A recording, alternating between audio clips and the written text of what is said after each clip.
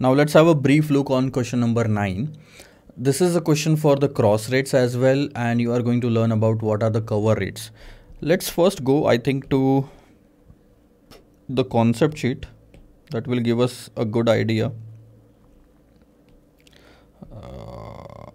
Yeah, this one. So what exactly we have covered till now? That's very much important, sir. The very first question was on the strategies for exposure management. You remember the 4 strategies: return on foreign currency investment and in home currency as well. Expected spot rate 1.31, 1.30. Cross rates Japanese yen, Australian dollar, US dollar.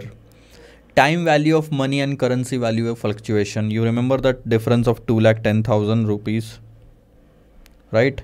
This was about 1.30 and 1.31. This was about 14.21, or better to say, you learn about this formula: 1 plus return in home currency is equal to 1 plus return in foreign currency in bracket 1 plus minus change in exchange rate, right? And there are 4 strategies in this cross rate. You learned about Australian dollar, Japanese yen and US dollar, and speculation with forward contract. If you remember, you took a buy position today expecting that the forward rate will increase, and then later on it actually decreased to 1.26, resulting it into loss. Net exposure of foreign currency, you remember the Japanese yen had a better position, or means was having an offsetting position. Then we discussed about this question number 8, which was return for foreign currency and the in domestic investor as well, where S&P index, we were investing in the S&P index, 1.58 crore. So these are a few things if you want to just revise sometime, and if you can remember by looking at these figures, you can easily remember the question. Now we are going to discuss the next 3 questions based on the cover rate, and I think I should be taking question number 11 instead of 9 and 10, because all the 3 questions are based on the same concept, only the figures are different. So let's have a look on question number 11.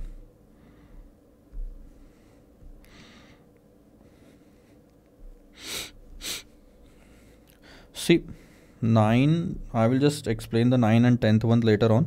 Let's first discuss on the question number 11. 9 and 10 will be your homework. You, a foreign exchange dealer of your bank. Now understand who you are actually.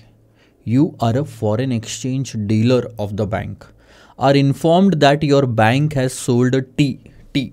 What is TT? It's telegraphic transfer, a mode of online transfer for fund. Telegraphic transfer. This is just a mode of online transfer in Copenhagen for Danish kroner. Copenhagen is the city's name, like Mumbai, New York, London, Copenhagen. For Danish kroner is the currency, DKK. 10 lakh at a rate of Danish kroner 1 is equal to 6.5150. So your bank has sold this much of the Danish kroner at this rate. So the sell position is already open. You are required to cover the transaction. What do you mean by cover?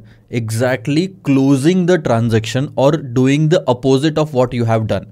So if you have a buy position and if you want to cover, you will take a sell position. If you have a sell position and you want to cover, you will take a buy position. So this is our case where we already have opened a sell position and we have to cover it. Cover it means now we have to buy it. Do you understand that? What are we going to buy? The same thing that we sold. What exactly we sold here? you can clearly see we sold the DKK, Danish kroner. So we would want to buy the Danish kroner. Against which currency? Against the same currency as we sold, that was INR. So in this case also we need a buying, we need to buy the DKK against INR. That's the simplest of the thing that you need to understand about the cover rate. Cover rate means closing the same transaction that you have opened in the same currency, DKK and INR in this case. But there are two options to cover the transaction. We can buy, we want to buy DKK, right? Because you have already sold 10 lakhs of the DKK from your bank. You have to buy it back. But you can buy those either from the London market or the New York market. This is the third currency along with DKK and INR available to you. So along with DKK and INR, you will have to decide whether you will be going through GBP or USD.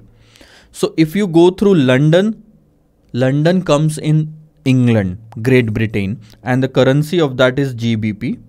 New York comes under America, and the currency of that is US dollar. This is what you have to remember. The rates on that date are as under. Now you can see the first rate and the third rate are based on London, and second rate and the fourth one is based on New York. Rest DKK and INR are covered under both. So Mumbai to London and then London to Copenhagen. Ultimately London will get cancelled and Mumbai and Copenhagen will be there. So Mumbai means INR, Copenhagen means DKK. In the other part, Mumbai, New York and New York, Copenhagen. So New York will have to be cancelled, and what will be left is the Mumbai and Copenhagen, that is INR and DKK. Now you can clearly see that in front of the values rupees is the sign. That means the other currency is base currency, because this is always the price currency, na? So other currency is base currency. What is the base currency? In this first quote, base currency is GBP in this case, and in the second case it is US dollar. In the third case, please explain what is the base currency.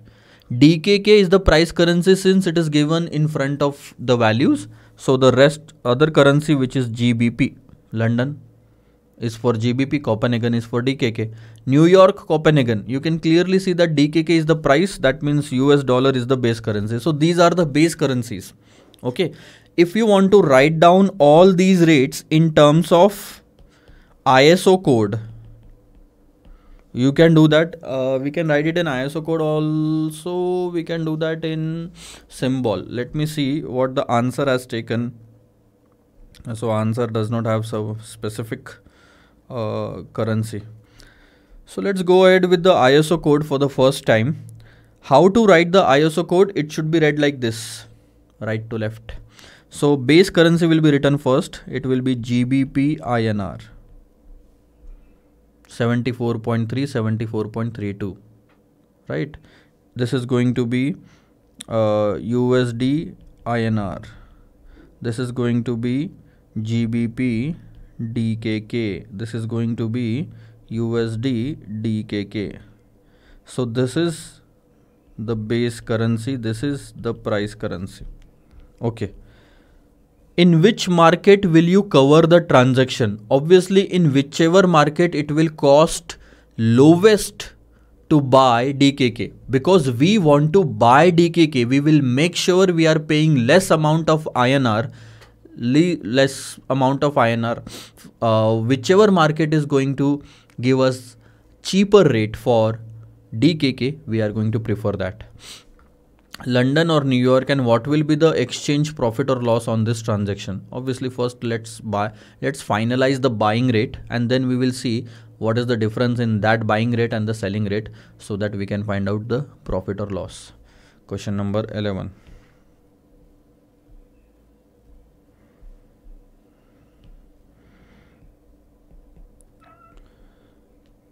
So the original transaction that you have made is sell DKK INR, and the rate was 6.5150, right? So in order to cover it up, you will have to buy DKK INR, right? And you need to find out this rate. The difference between these two will be profit and loss on single DKK. In total, you have sold 10 lakhs DKK. So this is going to be your net profit or loss, right?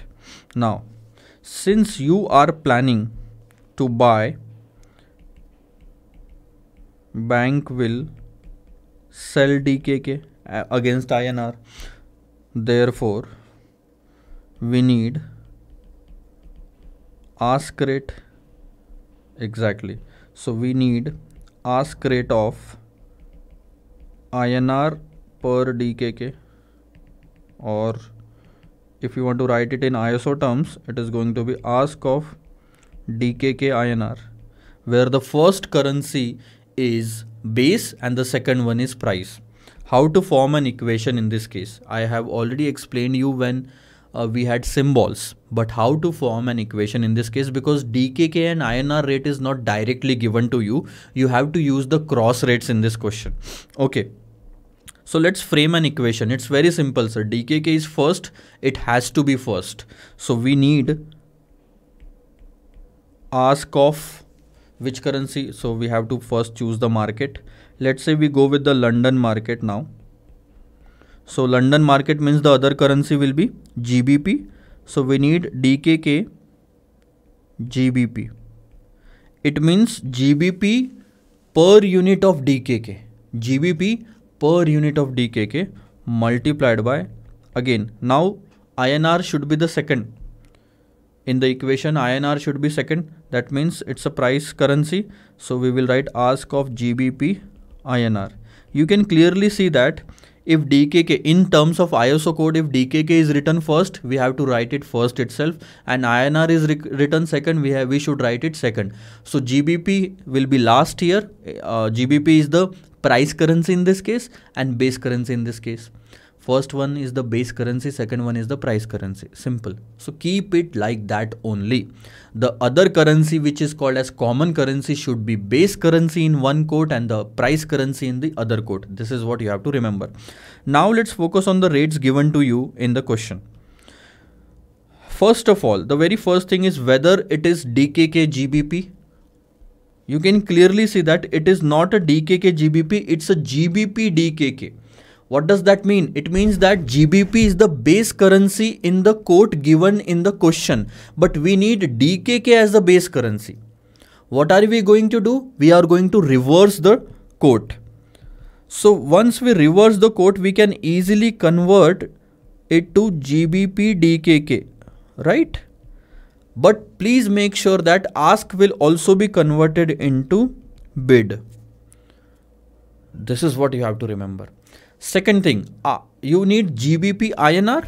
Do you think GBP INR is given to you? Yes, the first quote is the GBP INR itself. So pick the ask rate of that 74.32 directly. Now, do you think GBP DKK is given? Yes, sir. Obviously, that's why we have converted. Yes, this is GBP DKK. So you need bid or ask of that. You need bid rate of that. So we will be using, understand, we will be using this rate and this rate, because we had to convert this. DKK is 11.42.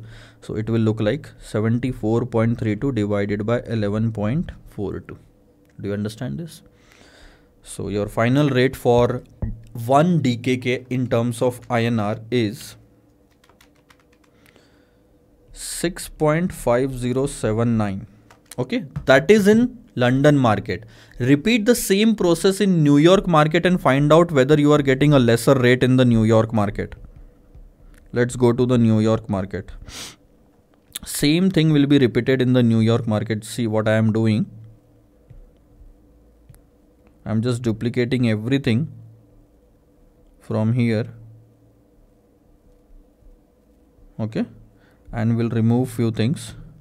First of all, in place of GBP, we are going to write down USD, because now we are in New York.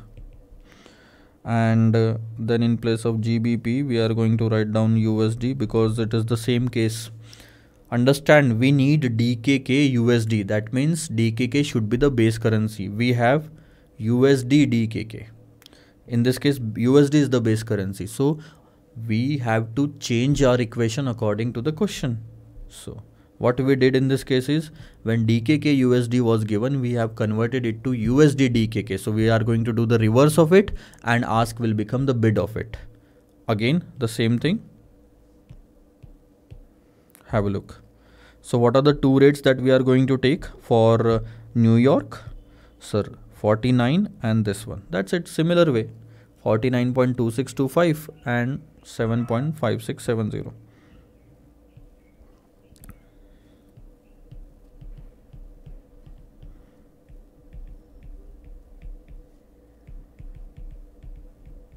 Am I right? Sure. Let's calculate.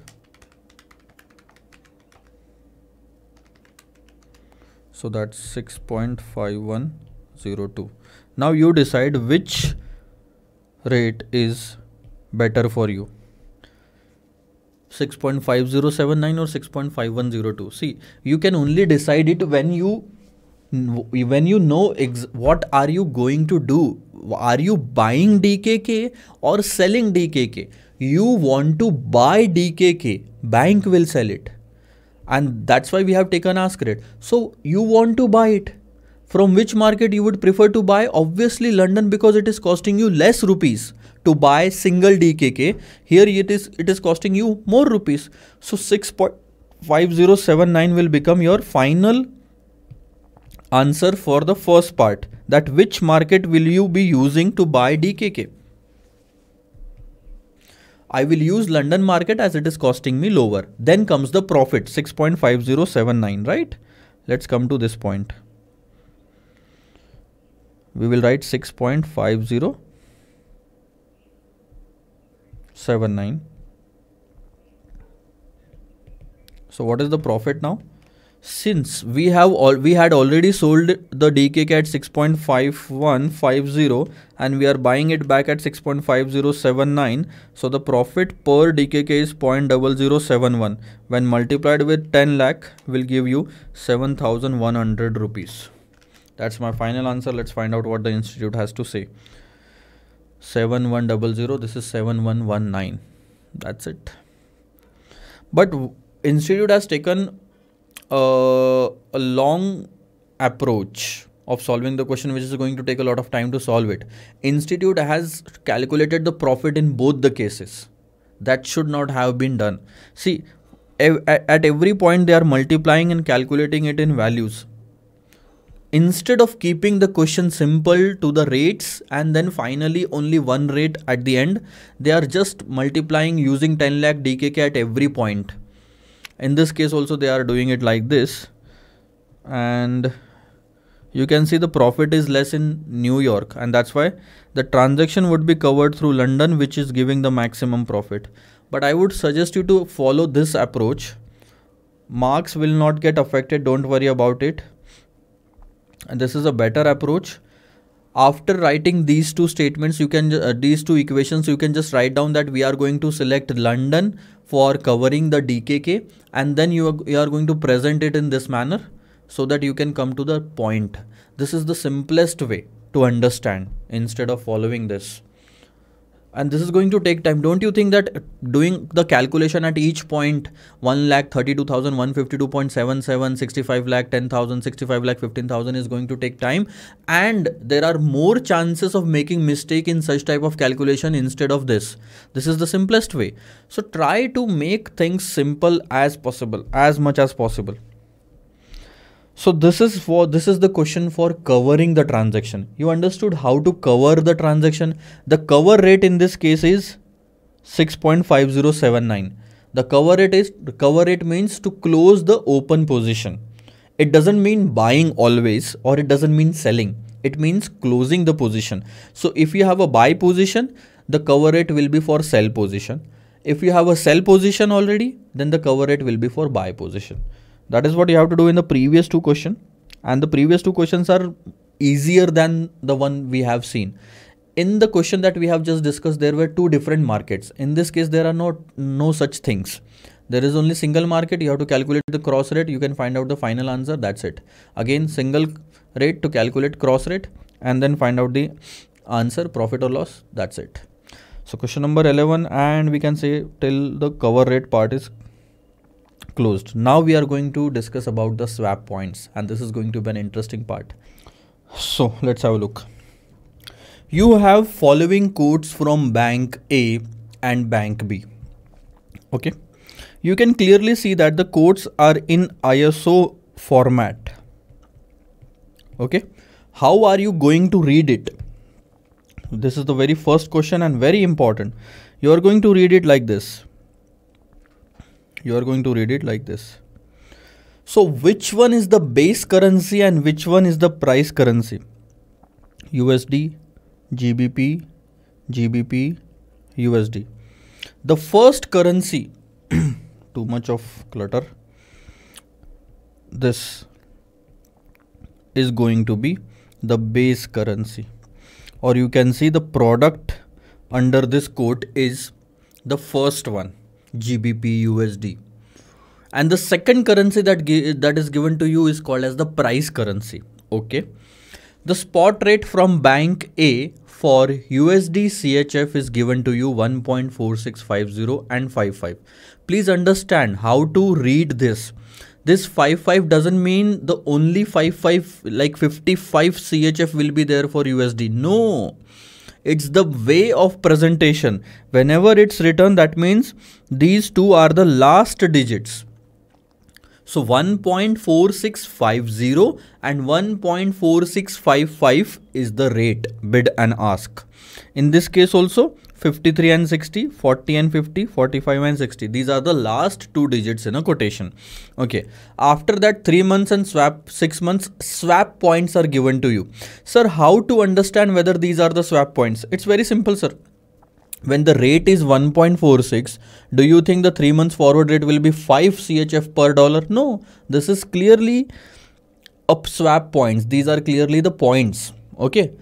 You can see that whenever it comes to a swap point, that means if you have to calculate the 3 months forward rate, you will have to add or deduct these swap points in the spot rate. For calculating the 3 months spot rate or 3 months forward rate, 6 months forward rate, 3 months forward rate, 6 months forward rate. Understand that there are no forward rates quoted by the bank B. Only forward rate quoted is by the bank A. First. Second, these are in ascending order. These are also in ascending order, but these two are descending order. So if you have to calculate the forward rate for USD CHF, you are going to add these swap points. And if you have to calculate the forward rate for this GBP USD, you are going to deduct it. Why? Because the swap points are in descending order. This represents that the bank is expecting GBP USD rates to fall in forward market. And that's why do the needful. Make sure it falls. Okay. How much minimum CHF amount you have to pay for 1 million GBP spot? What does that mean? How much you have to pay CHF to buy GBP? So you want to buy GBP. You can take any currency as a base currency in this.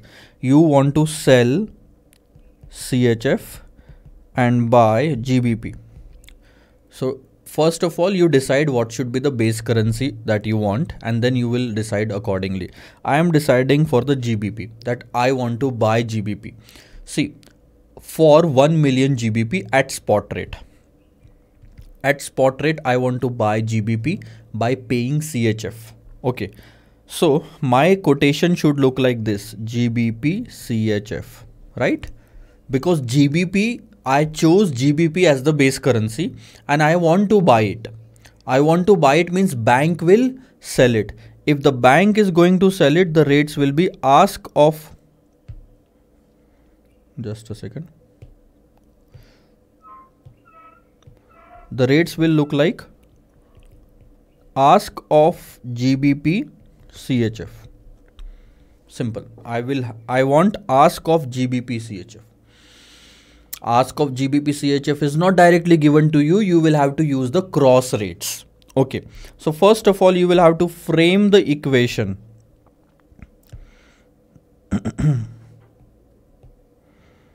Let's do that here. So how to write it? Ask of GBP CHF is equal to ask of GBP should be first. GBP, what is the other currency? US dollar. And then USD should be first here so that we can cancel it. Ask of USD and then the second currency CHF. So the placement is exactly same as we need. Now, do you think the quotations given to you in the spot market is GBP USD? See, yes sir, it is in GBP USD and you want to take ask of that. So ask of that is 1.7660. Am I right? But you will be making a mistake by taking 1.7670 because GBP USD quotes are not given just by one bank. It is given by both the banks in spot market.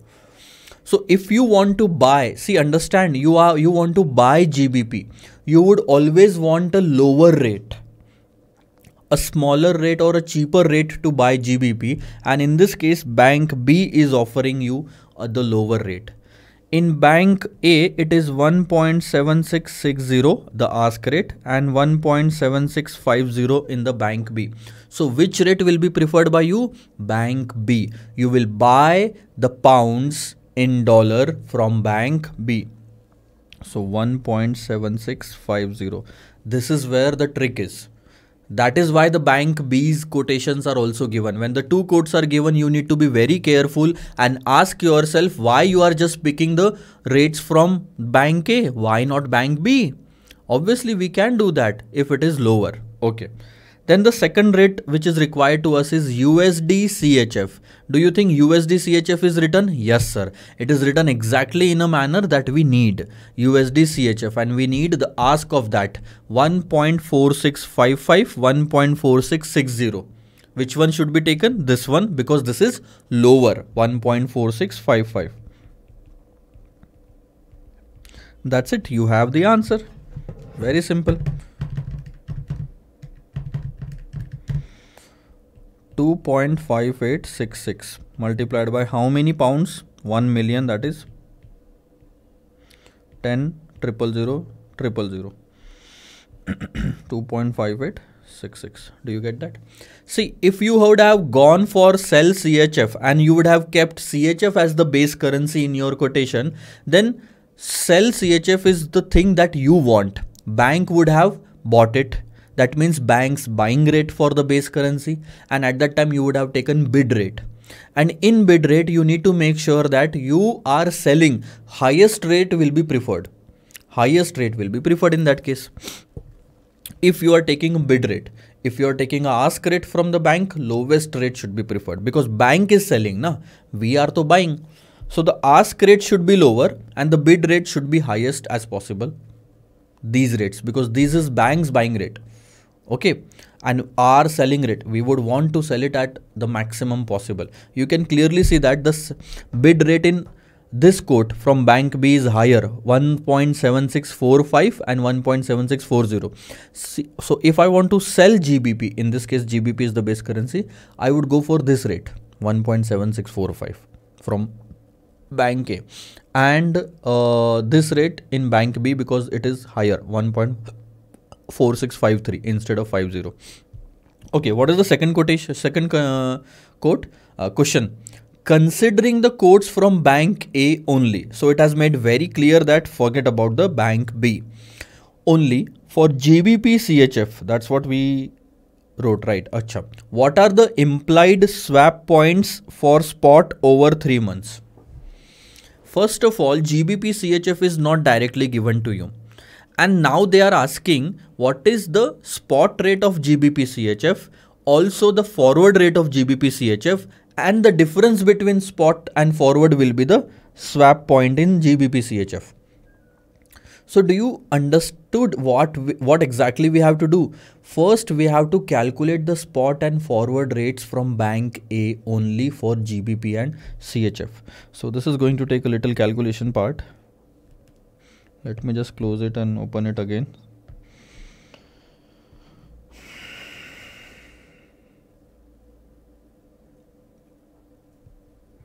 Yeah, pretty fast now.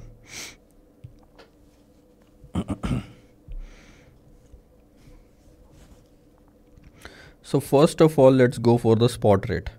They want us to calculate GBP CHF, right? And bid and ask both. So first we will go with bid of GBP CHF. Let's frame the equation. In case of bid, we want bid of GBP. What is the other currency? USD. And then again bid of USD CHF. The requirement should be framed in a proper manner. The GBP is in the first place. GBP should be first in this equation as well. CHF should be second. Okay. Now let's write down the answer. First of all, find out whether the codes are given in this manner itself, and bank A only. GBP USD, USD CHF. You can clearly see that GBP USD, USD CHF exactly in a manner that we need, and then pick the bid of this 1.4650, 1.7645. So 1.7645 multiplied by 1.4650. This is your answer.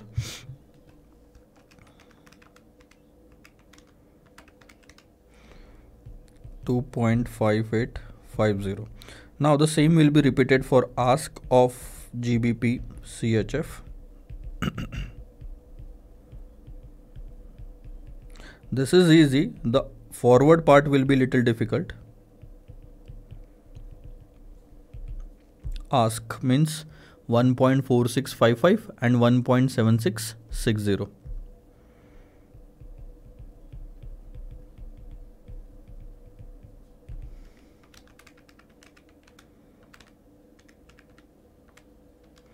That's 2.5881.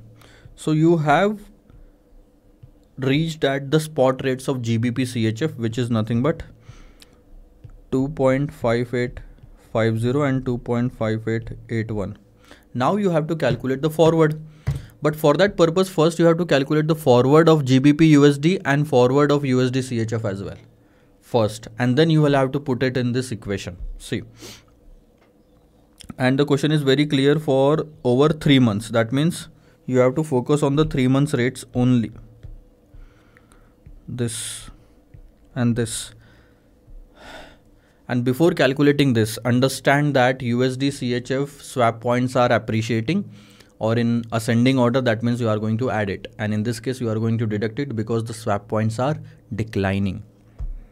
So first of all, let's write down USD CHF spot rate, 3 months swap points, and I can calculate 3 month forward rate.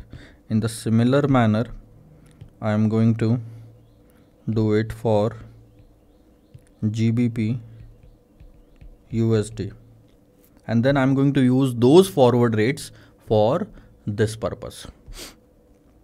So what are the spot rates? 465055. Understand how to use that. The points are 5 and 10. See, when the points are 5 and 10, that means you have to use it from the last to the first 5.0010. So this is how you have to keep those 5 and 10 points from the last decimal, last number. So 5 will be at the last point, and if it is 10, it will be on the last 2 digits. And if it is 100 or let's say 250, then it will be on the last 3 digits. And we are going to add it because the points are increasing. So it will be 1.4655 and 1.4665. Let's write down for GBP USD 1.7645 and 60. And the swap points for these for the 3 months are 25 and 20. The important factor to know here is we are going to deduct it instead of adding it. Why? Because the points are in declining format.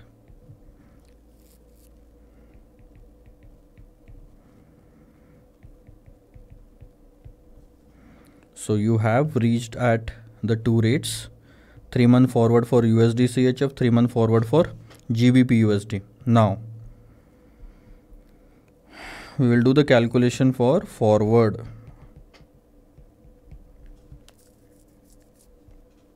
Same thing will be repeated, sir.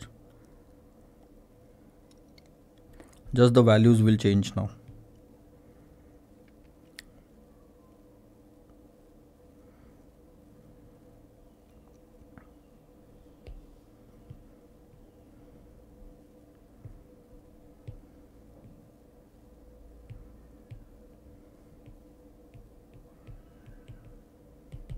See.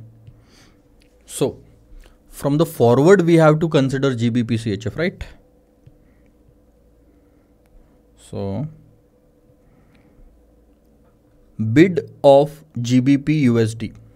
So this is GBP USD, you can clearly see here this, and the bid is 1.7620. 1.7620, 1.4655. See, 1.4655 for USD CHF. So this is bid of USD CHF, bid of USD CHF 1.4655. Okay, the second part in the similar manner. Okay, let's solve this first.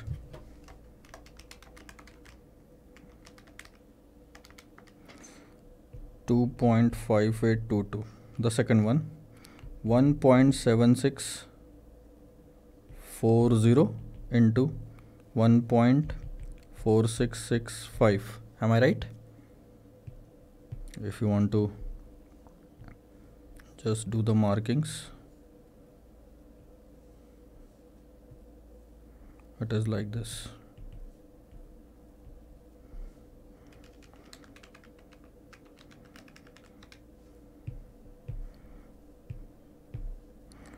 $2.5869. Okay, so these are the two rates for you. You can put it here, 2.5822 and 2.5869. So this is the spot rate for GBP CHF now, and this is the forward rate for GBP CHF. Now you can easily calculate the swap points, spot rate, forward rate, and the swap points.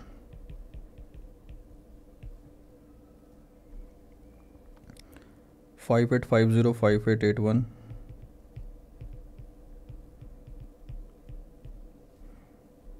5822, 5869. See, you can clearly see that the rates are declining, and the difference between these two are 28 points and 12 points. Yeah, so this is declining. The market is declining. 28 and 12 are the swap points. Swap points are in declining form. The rates will be, this swap points has to be deducted from the spot rate in order to arrive at the forward rate. 28 and 12. That's how we have to do the calculation. The 3-month swap points are at discount of 28 and 12. That's it.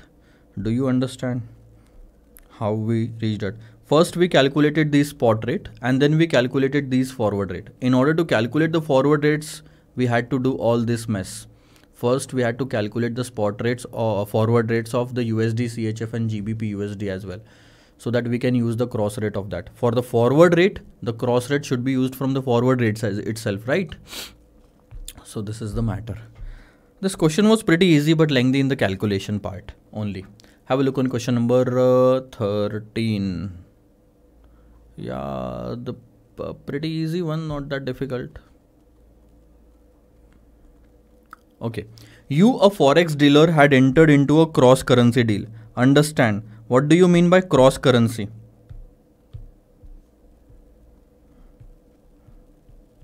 When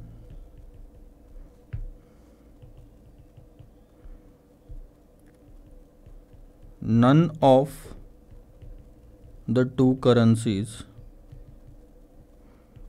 in the deal is home currency. What does that mean? Let's see the deal. You had your forex dealer had sold 10 lakh dollars against euro. So there are two currencies in that, dollar and euro, and none of them is your home currency. Only three currencies, dollar, euro and INR, are there in the question. This is not your home currency, this is not your home currency. Then are you from India? Yes sir. INR is your home currency. Cross currency means none of the currencies in the deal is your home currency.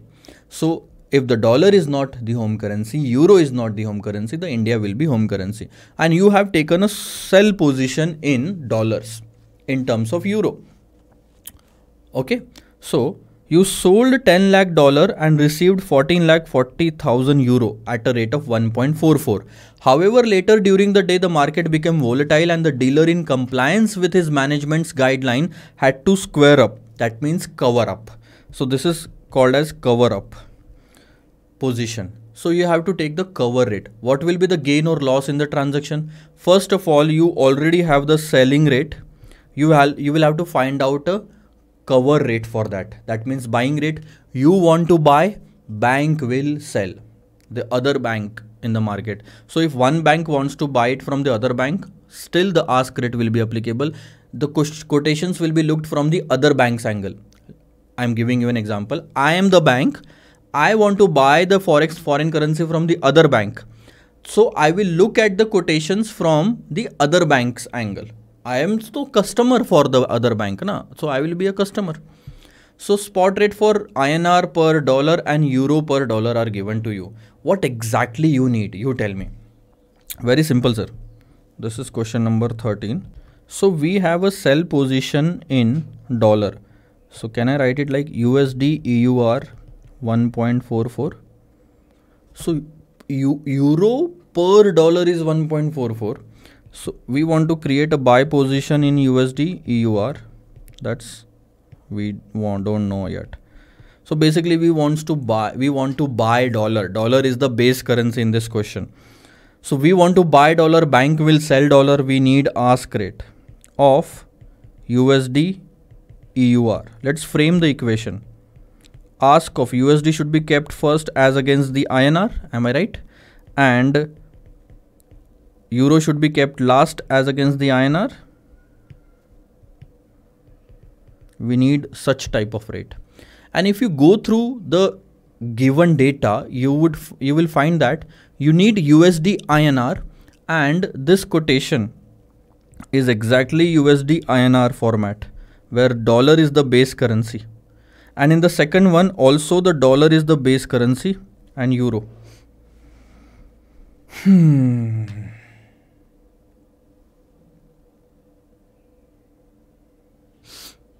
The good part in this question is that the direct rate for euro and dollar is given. So we don't have to calculate this cross currency rate. You don't have to do all this thing. Just go for USD euro buy rate. You want to buy it, that means bank will sell it, the ask rate will be applicable. See, this is USD euro rate, right? And the ask rate is 1.4350. 1.4350. You will buy, bank will sell. You will buy dollar at this much euro and sell dollar at this much euro. You will be still ending up in the profit. 1.44 is the selling price, 1.4350 is the buying price. So 4350 is the buying price. 5,000 euros are your profit. But now, since you are from India, the profit or loss should be represented in rupees. So what will you do with these euros? You will sell it in the market again. When you will sell the euros, you can sell it in this market itself. Selling the euros means bank will buy euro, but the price, base currency is dollar here. Always put the requirement in terms of base currency. You want to sell this euro, that means you want to buy dollars. Buying dollar means bank will sell it at 1.4350. So the moment you can divide 5,000 divided by 1350, you will get the dollars from the bank. It's easy. First this much is your profit, right? First sell the euro in this market and get the dollar, and then sell the dollar in this market and get the INR. You will get the profit. Or you can calculate the cross rate as well. Let's go with the cross rate. As against INR, we want to sell. See, it's very simple. We want to sell euro. Bank will buy euro. So bank's buying rate for euro is what we want. Euro INR. Am I right in this case? Since I want to sell euros, I have the profit of euro. I want to sell euros, bank will buy it. So bid of euro should be kept first. Euro INR. And bid of INR USD. Am I right? Euro USD, sorry. Euro USD. So USD and USD INR. It is like this. See, INR is at the second place, INR is at the second place, Euro is at the first place, Euro is at the first place, and the common currency is at the different places, right, sir? So this is your equation. Now, Euro USD is not given to you. Euro is not the base currency as against the USD, right? USD is the base currency. So you will have to inverse it. 1. So what are you going to do? 1 divided by bid will become ask USD Euro into USD INR is given to you. Yes, sir. So pick a bid rate of it 61.43. 61.43. So 61.43 divided by ask of this USD Euro. USD Euro ask is 1.4350. So this will be your rate to sell those 5,000 INR euro. 61.43 divided by 1.4350. So that's 42.8088084. In total, euros that you want to sell is 5,000. Am I right? So total profit will be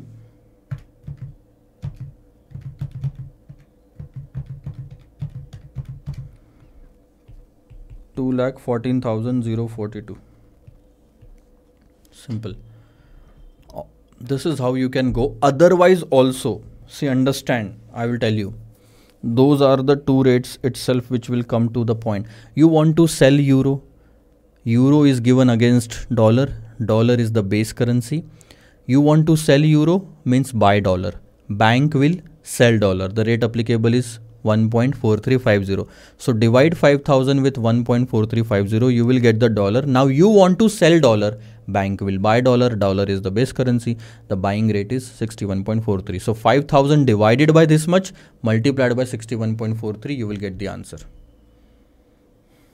See. 61.43 and this is the cross rate. Or in other manner you can go like this. First sell 5,000 euros at this rate and get the dollar, and then sell all the dollars at this rate and get the rupees. 2,14,042. So 2,14,042 is the total profit. Let's move on to the next question. That's question number 14. Yeah, very much similar to question number 13. Let's do it and finish it. Or you can keep it for homework. It's the same thing. Again, there will be some loss in that. See, in this case, there is a loss of 5,000 euros. And again, you will have to sell the 5,000 euros in the market and there will be a loss. Loss in the transaction. It's exactly same as the previous question. Instead of profit, it is the loss in this. And there is no use of margin. So don't worry, the forward margin, and don't worry about it. Both the questions are clearly same. Question number 15. On January 28, 2013, an importer customer requested a bank to remit Singapore dollar 2.5 million, or we can say 25 lakh, under an irrevocable letter of credit. However, due to unavoidable factors, the bank could affect the remittance only on February 4, 2013.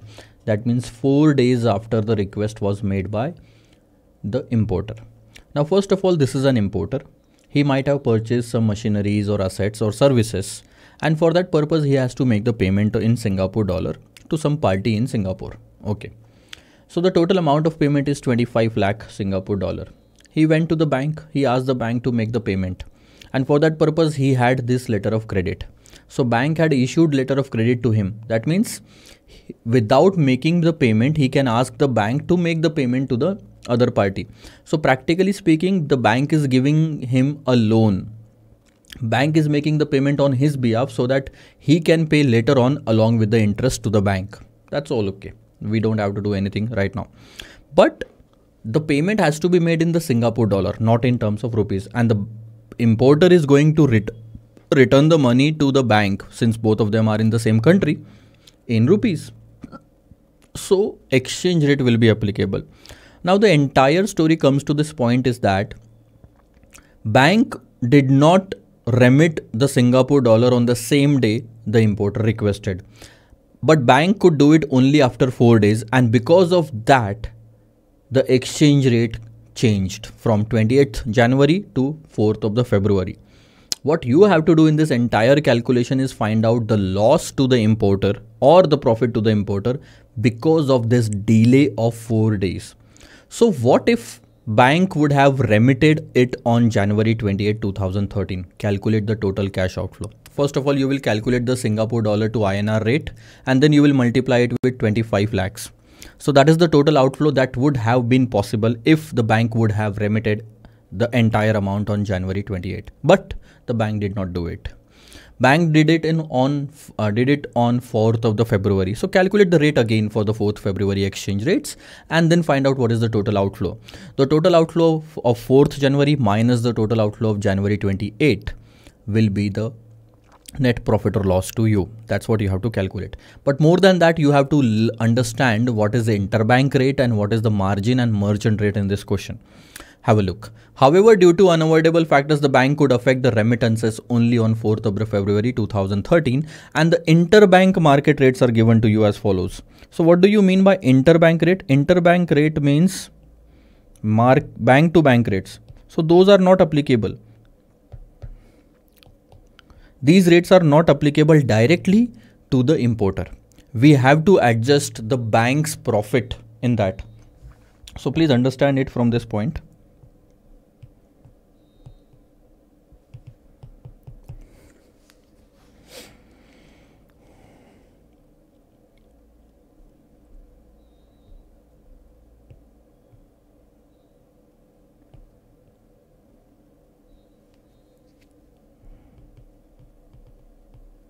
Bank 1, Bank 2 and client.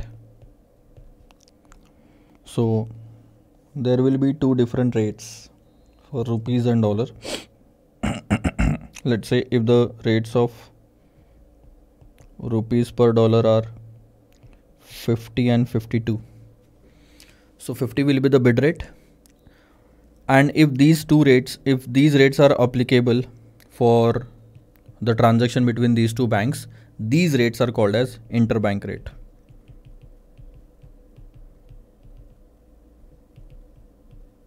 Right?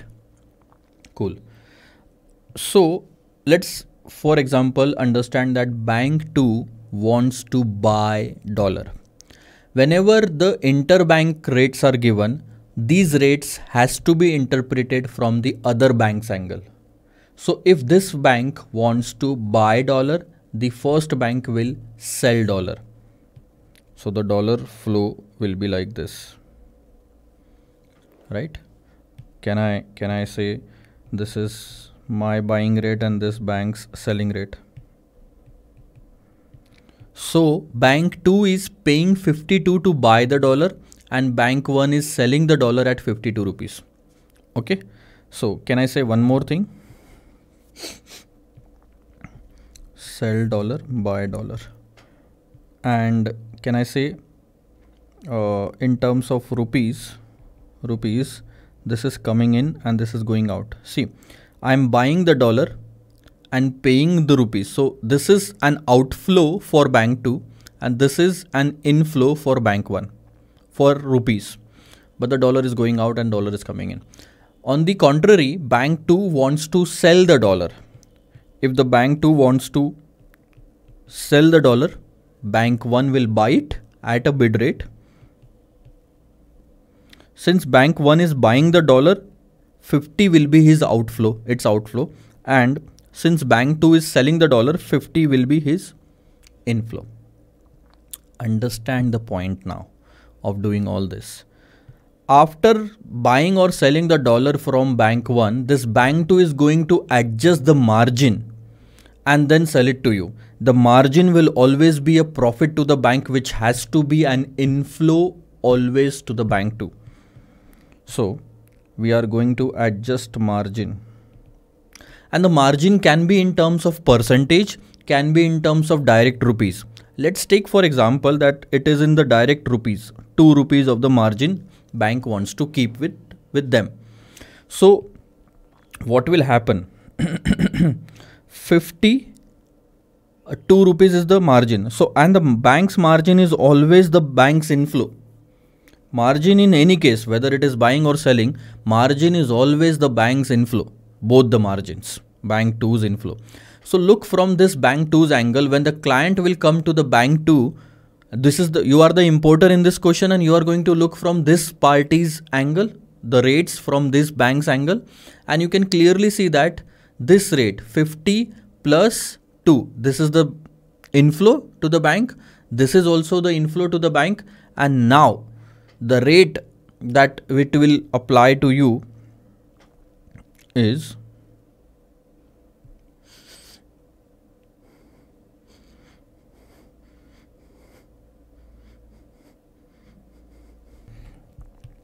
so what will happen now is the rates quoted between the two banks, for the two banks we can say, will be called as interbank rates. Right? And then bank will add or less the margin in that. What the bank is going to do, they are going to keep the margin for themselves and then the balance rate will be applicable to you, which will be called as merchant rates. So this is how the things are going to work. Add or less margin means what, sir? Margin is always the inflow of the bank. Now understand this from this particular and a simple rate. Let's say rupees per dollar, interbank rate is 50 and 52. Okay, 50 and 52. So from the bank's angle, if you want to buy, this is the bank and this is you want to buy $1, so you are buying $1 here. That means you will be paying, let's remove this, that means you will be paying 52 to the bank. Since you are receiving something, you will be paying something else, which is rupees. So 52 is your outflow. Am I right? From the same thing from the bank's angle is opposite. Bank is selling the dollar to you and receiving 52 rupees. Am I right? Okay. If you want to sell the dollar, you will receive 50 rupees from the bank, and opposite is the case. Bank will buy the dollar in this case from you and pay you rupees 50. So from the bank's angle, 50 is an outflow and 52 is an inflow. Okay, let me just remove this part.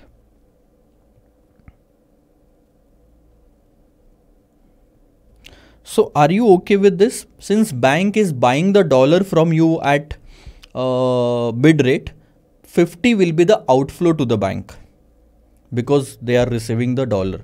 So this is an outflow to the bank. This is an inflow to the bank. And now I just wanted to explain that cash outflow, cash inflow.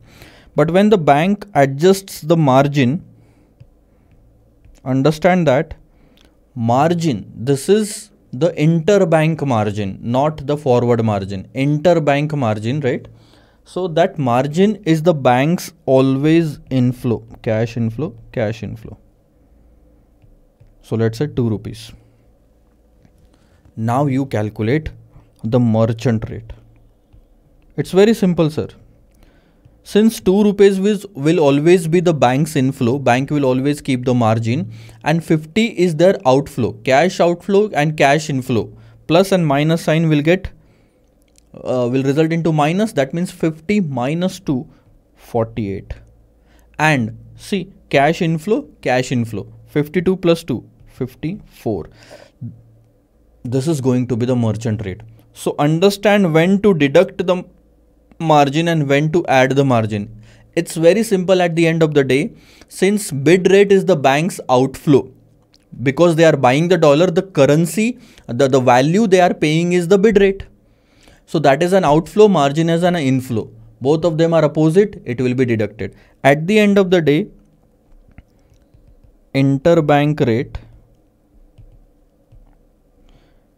this is bid, this is ask.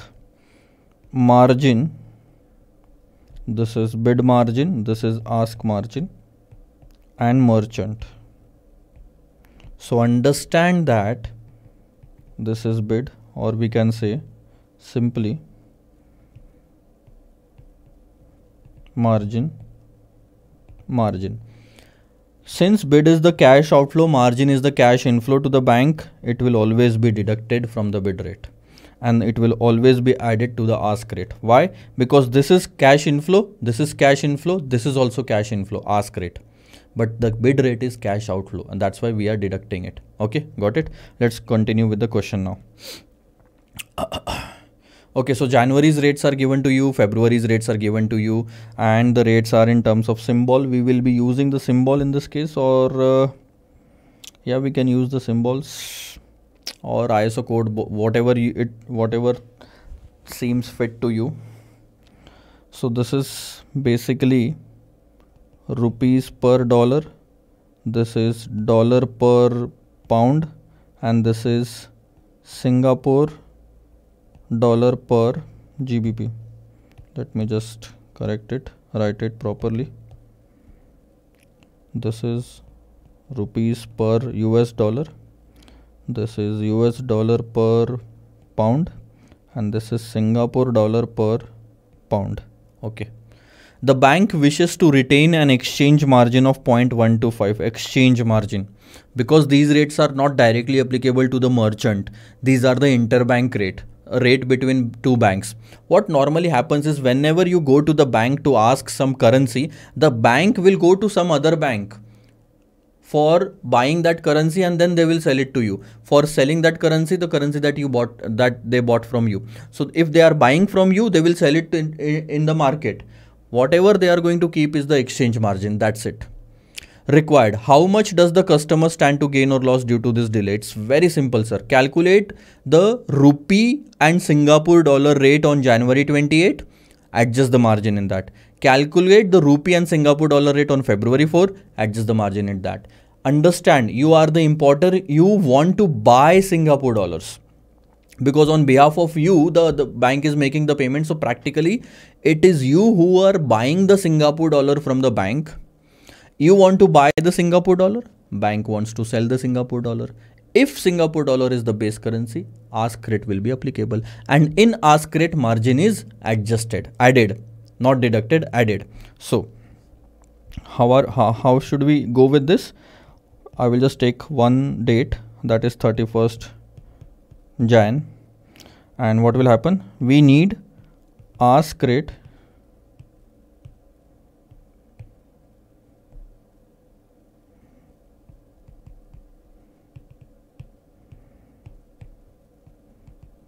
ask of, if I am writing it in symbol, it will be rupees per Singapore dollar.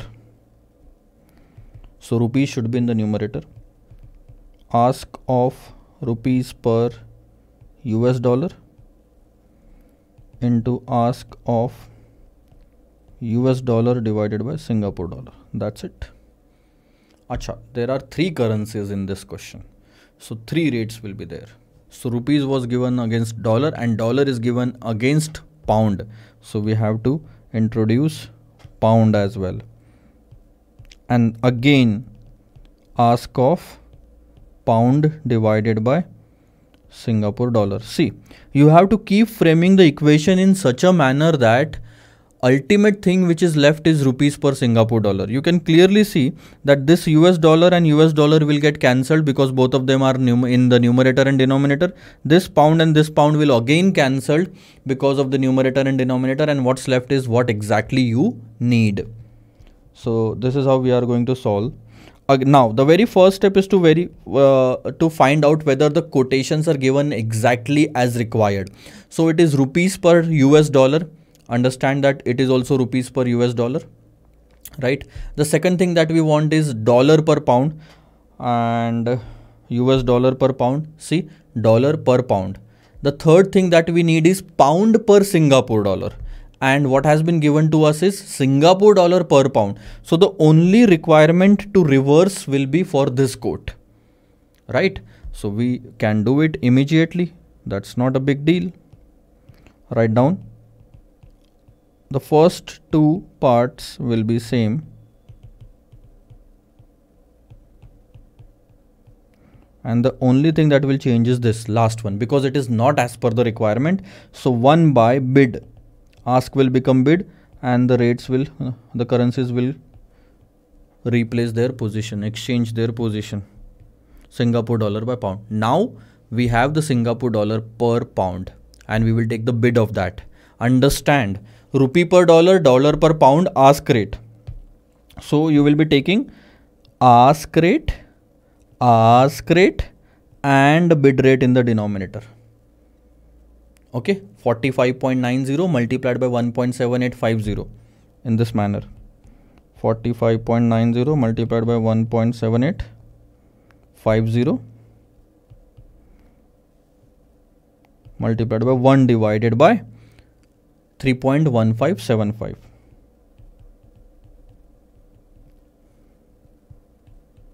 Let's find out the answer.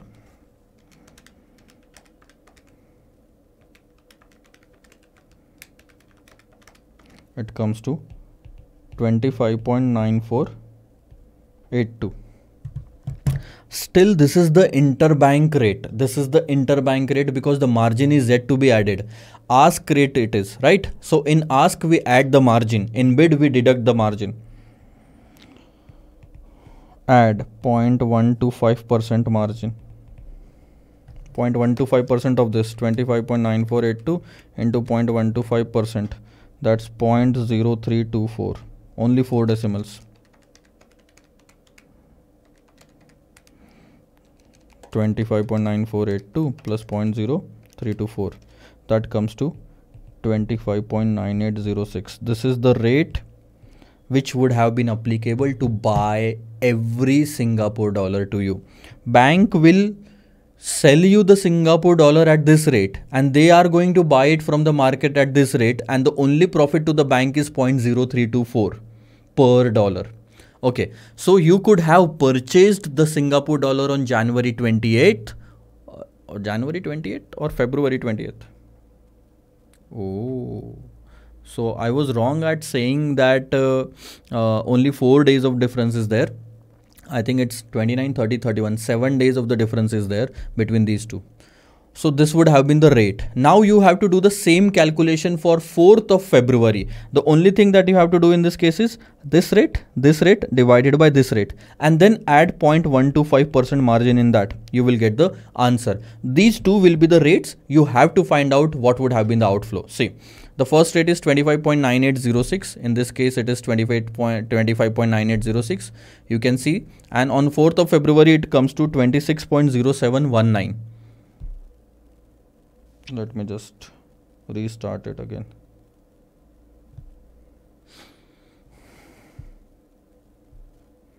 Yeah, on 4th of February, it is coming to 26.0719. You can clearly see that 1 Singapore dollar was costing less if it would have been completed on 28th of January. So what is the difference? 26.0719 minus 25.9806. 4th of the February's rate and the 28th rate. This is the difference, is the loss to you on every Singapore dollar. Since you are buying, you would want the rate to be lesser, and instead it was higher on 4th of February when actually the bank remitted 25 lakhs. So in total the loss to you is 228 250 rupees, just because of the delay of the bank. That's it. And you can clearly see we are adding the margin because of the ask rate. So in ask, you will always add the margin. In bid, you will always deduct the margin. I will just write it on the other side.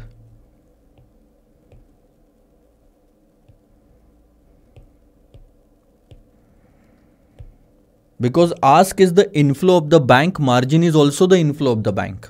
And bid is the outflow of the bank, and margin is still the inflow of the bank.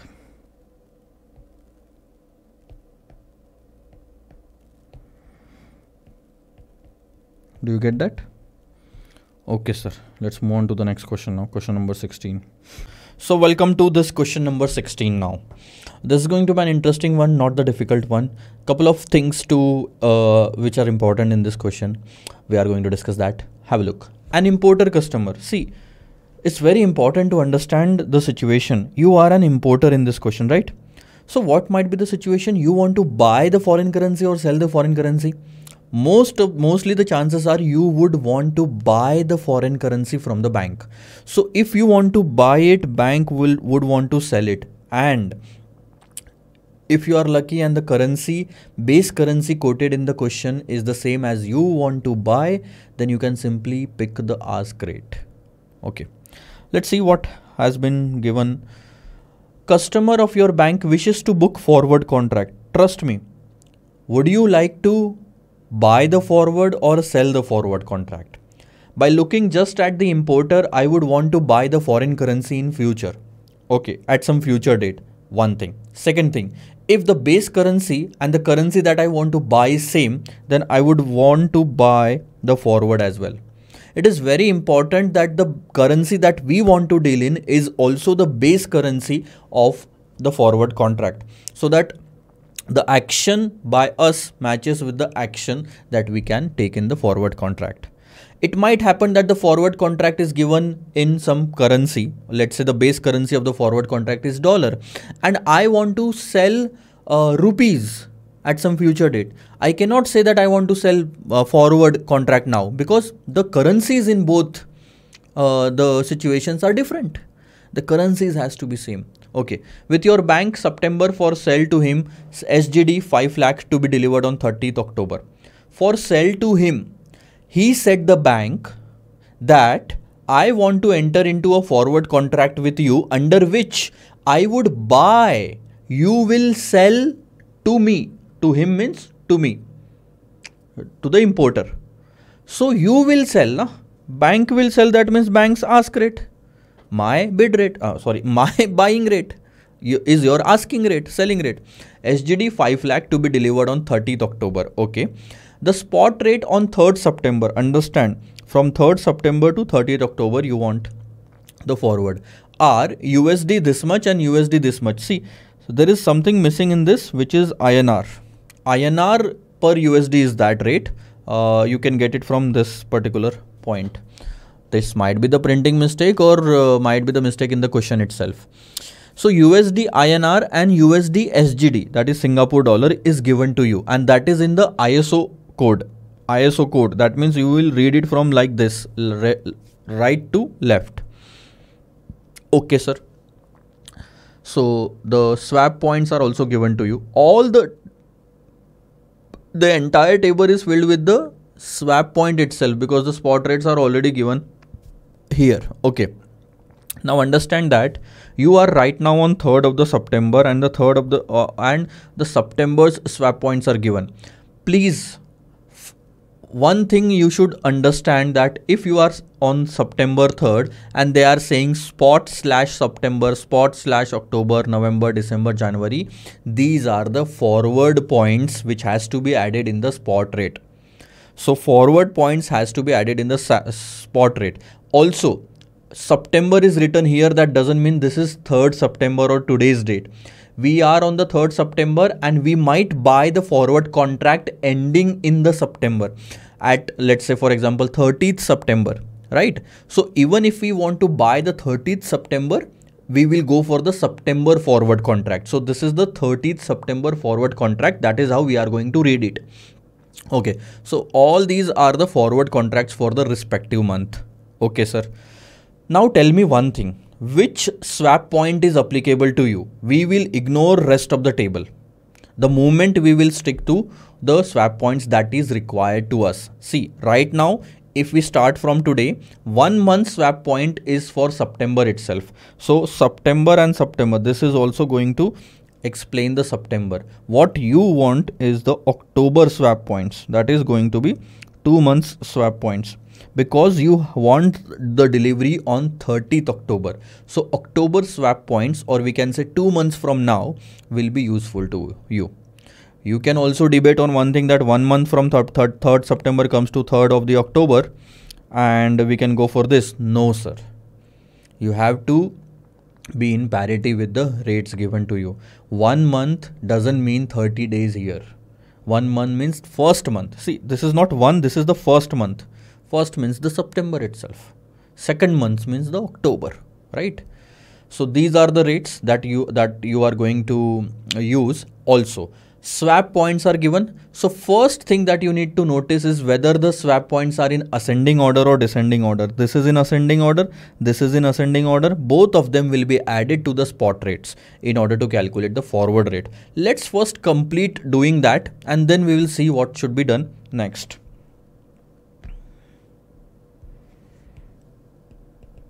Spot plus swap and we will get to the forward rate. Again, there is one thing, USD INR, USD SGD.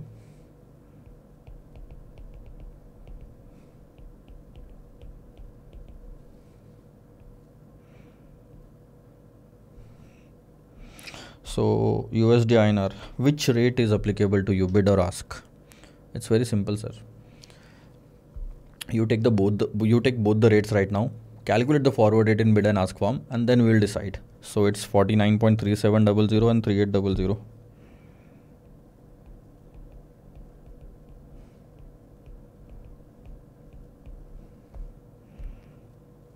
.7058 and 68. And the swap points for this period is 1100 and 1300. That means 1100, 1300. Last 4 digits 96, 97. That means 0.0096, 0.0097. Last digits. Always remember that. So this is going to be 49.4800 and 49.5100.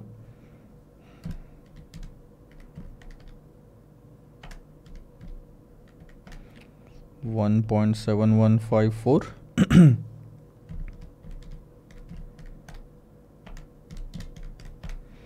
1.7165. So we have reached to the forward rates. Okay.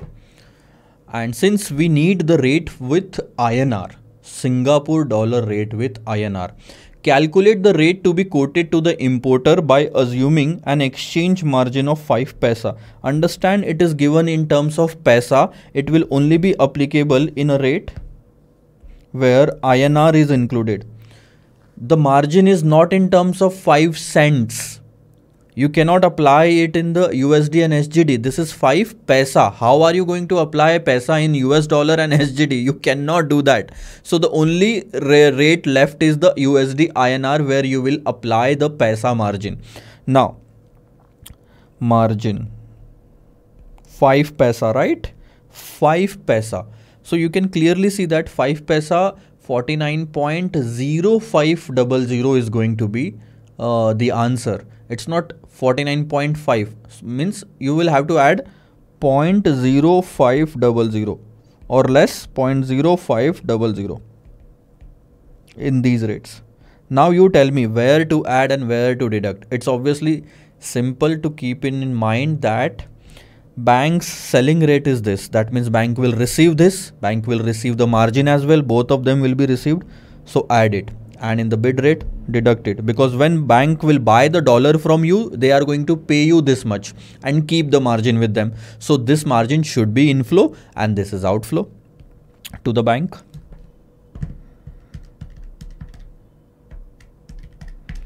That's 49.4300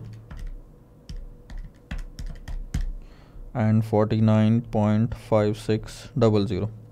So these are going to be the rates.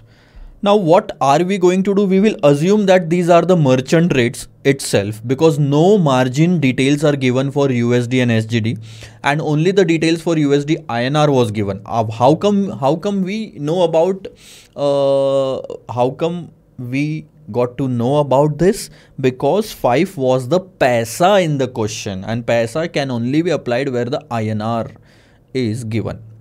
So final rates are this. That's it. Very simple. Now you don't have to worry about anything. Okay. So what is the exact rate that you need? Because we have to apply the cross rate. Na? SGD INR. Pretty cool. You want to buy the Singapore dollar or sell the Singapore dollar. When you have the option now, keep the requirement and the base currency same. It will be very easy for you to do the calculation. You want to buy the Singapore dollar. I am framing an equation where Singapore dollar itself is the base currency. I want to buy it. Bank will sell it. Bank's ask rate is important. Okay. So ask of SGD should be written first, and then the other currency, which is USD, into ask of USD first. INR should be written last because it is last in this equation as well. And now find out whether the equations are given exactly according to your need. SGD USD, USD SGD, opposite, inverse. Do the reverse of that, and while doing it, you will convert the ask to bid. You remember this? Into, and the second rate is exactly USD INR. So we'll keep the ask of that, which is 49.5600. Let's solve it. 1 divided by bid 1.7154. Am I going to take these rates? Ask of this and bid of this. 7154, 49.56. 49.5600. That's it. End of the story. 28.8912. So you can see 28.8912 is our answer for 1 SGD, and you can see it here as well. The same is given, but the way question is presented by the ICAI is little difficult for the students to understand. See, what we did in the very first, we kept everything simple. From the very beginning, we used bid and ask of both the quotes. Okay. What institute did is they knew that only ask of this and bid of this is required. From the student point of view, you don't know that we are going to only use this much, these much of the rates. You got to know about that at this stage. Okay. So while solving this, I think we should take all the figures. Okay. You can clearly see it. This is the USD INR calculation where they have used the ask rate 49.38, this one, and 1.7058. This is the bid rate that they have used, 1.7058. This creates a confusion in the mind of the students that why only ask and only bid is taken at this stage. You will get to know about it later, at a later stage. So I think bid and ask should be taken in the beginning. Go step by step, and whenever the rate is required, you can just pick it from the given data. So that's the major issue. And instead of using the cross multiplication equation, doing this will again confuse the students. So the format can be changed. You can use this format as well. It's pretty simple going with this format, and you won't face any difficulty. Yeah, one more thing which can be become a debate is that 5 paisa of margin can also be applied to the final rate of SGD and INR. Because INR is here, what we can do is ignore the exchange margin here. You will get the USD INR rate, USD SGD rate.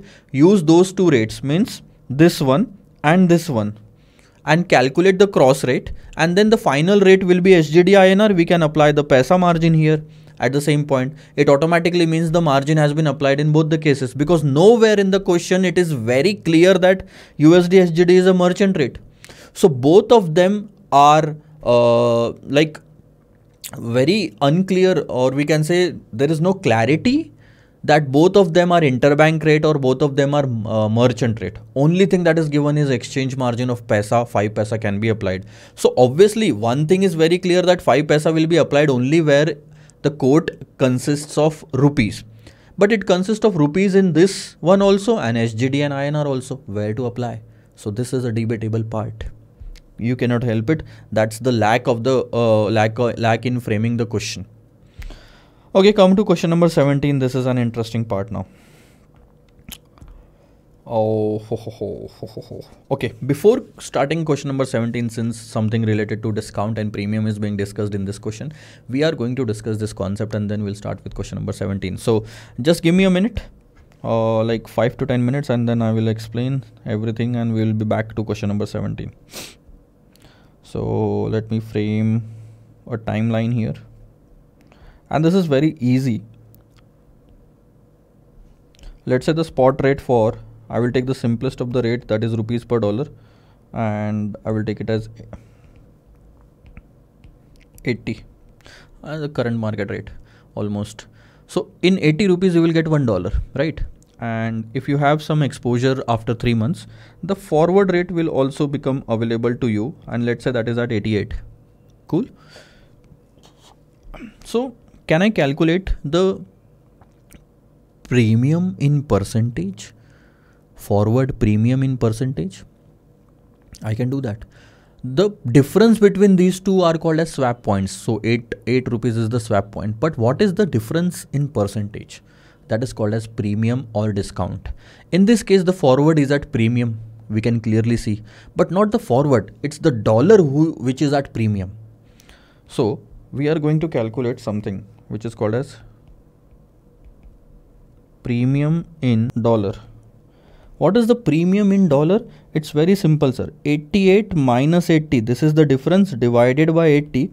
When multiplied with 100, it comes to 10%, and that too only for 3 months. If the 3 months discounting, just a second. If the 3 months premium is 10%, the annual premium will be 40%. But let's forget about the timing. We can easily convert that later on, whatever it is. This is the premium in dollar. We can say that the dollar is at premium by 10%. So can I say that if dollar is at premium, the other currency, which is rupees, will be at discount? Right, sir. If one currency is at premium, the other currency will be at discount for sure. Now, how to write the formulas here? How to write the values here? It's not that easy. You cannot keep it keep the value same here, because you have to calculate the discount in rupees. The rupee should be the base currency. Dollar was the base currency in this quote, and that's why it was very easy for me to calculate it as 10%. But when I want to calculate the rupees, I will have to first find out whether the rupees is the base currency. No, sir. If it is not the base currency, I will have to convert the quote in base currency where the rupee is base currency. So let's find out how to convert this quote where the base currency is rupees. Very simple, sir. You just do the inverse of it, spot and forward. So if we do the inverse of it, it will be 1 by 80, and in case of forward, it will be 1 by 88. Am I right? So 1 by 80 comes to 0.0125 and 1 by 88 comes to 0.0114. Okay. Now let's do the calculations again. What was the formula in this case? What was the formula in this case? 88 was the forward rate, minus 80 was the spot rate, divided by 80 was the spot rate, right? In this case, this is spot and forward. So let's use the same formula. Forward rate is 0.0114. 0.0114.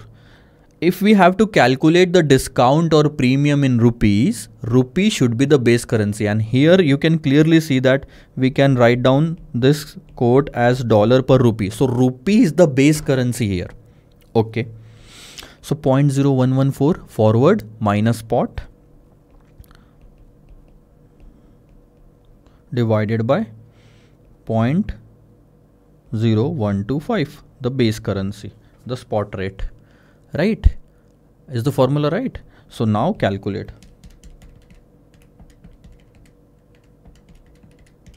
That comes to minus 8.8%. And you can clearly see that one result out of this is the premium in the dollar is not equal to the discount in rupees. The answers will vary, sir. And it's obvious. See, very, very easy to understand. When you go from 80 to 88, the base is this. But when you come from 88 to 80, the base becomes this. And that's why the percentage will change, because the base is changing. Because the base is changing. Now you might not see it here. I will explain it to you in a moment. But this is one method of calculating the premium and discount. If the answer is positive, it is at premium. If the answer is negative, it is at discount. So how to calculate the premium and discount, sir? What is the rule to it? It's very simple. Whenever you have to calculate premium or discount, first select the currency. Second, make sure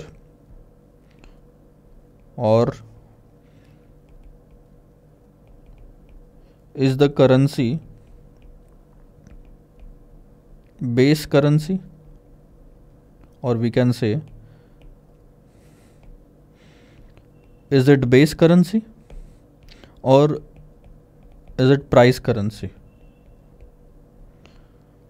If it's a base currency, then use this formula, forward minus spot divided by spot. If it's a price currency, you just convert the quote from direct to indirect, and then what will happen? Automatically that currency will become the base currency. So the purpose is that currency should be the base currency. If it is base currency, apply the formula. If it is not the base currency, that means it's the price currency. Reverse the quote and then apply the formula, because at that time it will become the base currency. So the same formula is applicable. The only thing that you need to make sure is that the currency in which you are calculating the premium and discount is the base currency, and use this formula. But there is other way. There is another way where you don't have to convert, where you can use it directly. I will just show you. This is another way to calculate the premium or discount in any currency.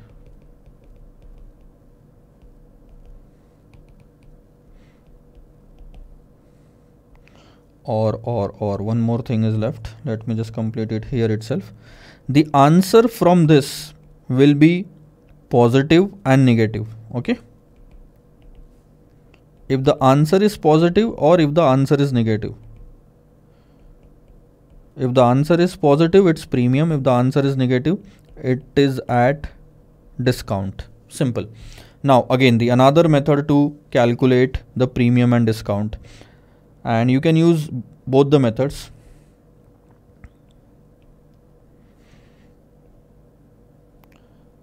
First step is same. Select currency and then find out whether it is base currency or price currency. See, same steps till this point, and this will also be same. If it is base currency, F minus S divided by S, and if it is price currency, and you don't want to convert that into base currency, simply S minus F divided by F.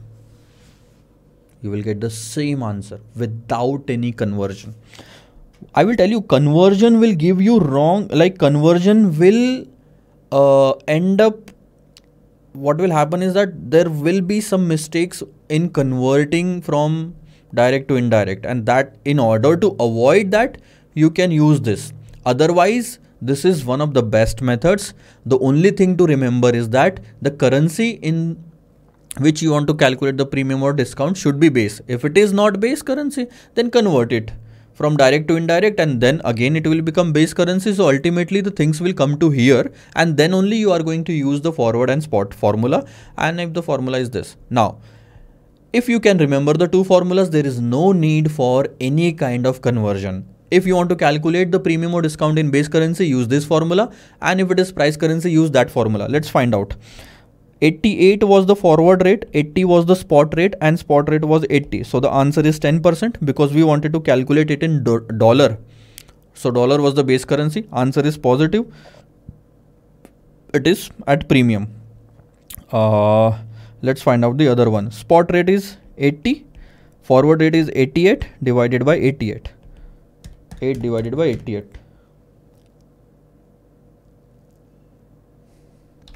Now this will come to 9.09%. I will show you the difference.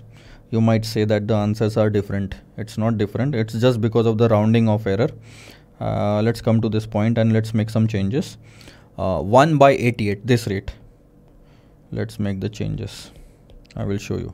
1 by 88 was coming to 0.01136. 1136. What I did previously was I rounded it off to 114, and that made the entire difference. Instead of rounding off, if you keep this price 0.01136, the answer will be 9.09%.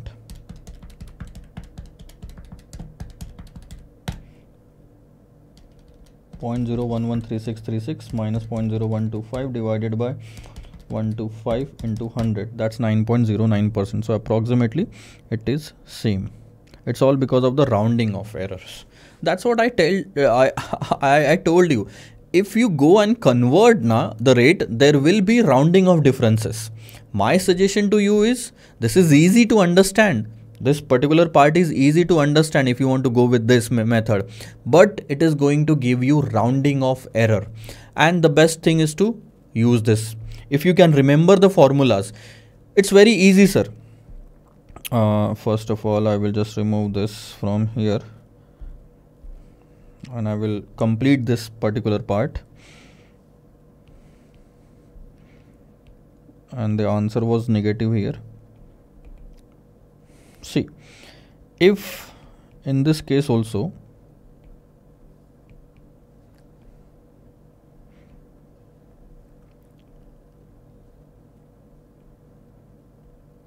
if the answer is positive or negative, there can be negative answer in this way, in this part also. So whatever it is, if the answer is positive, that currency will be at premium.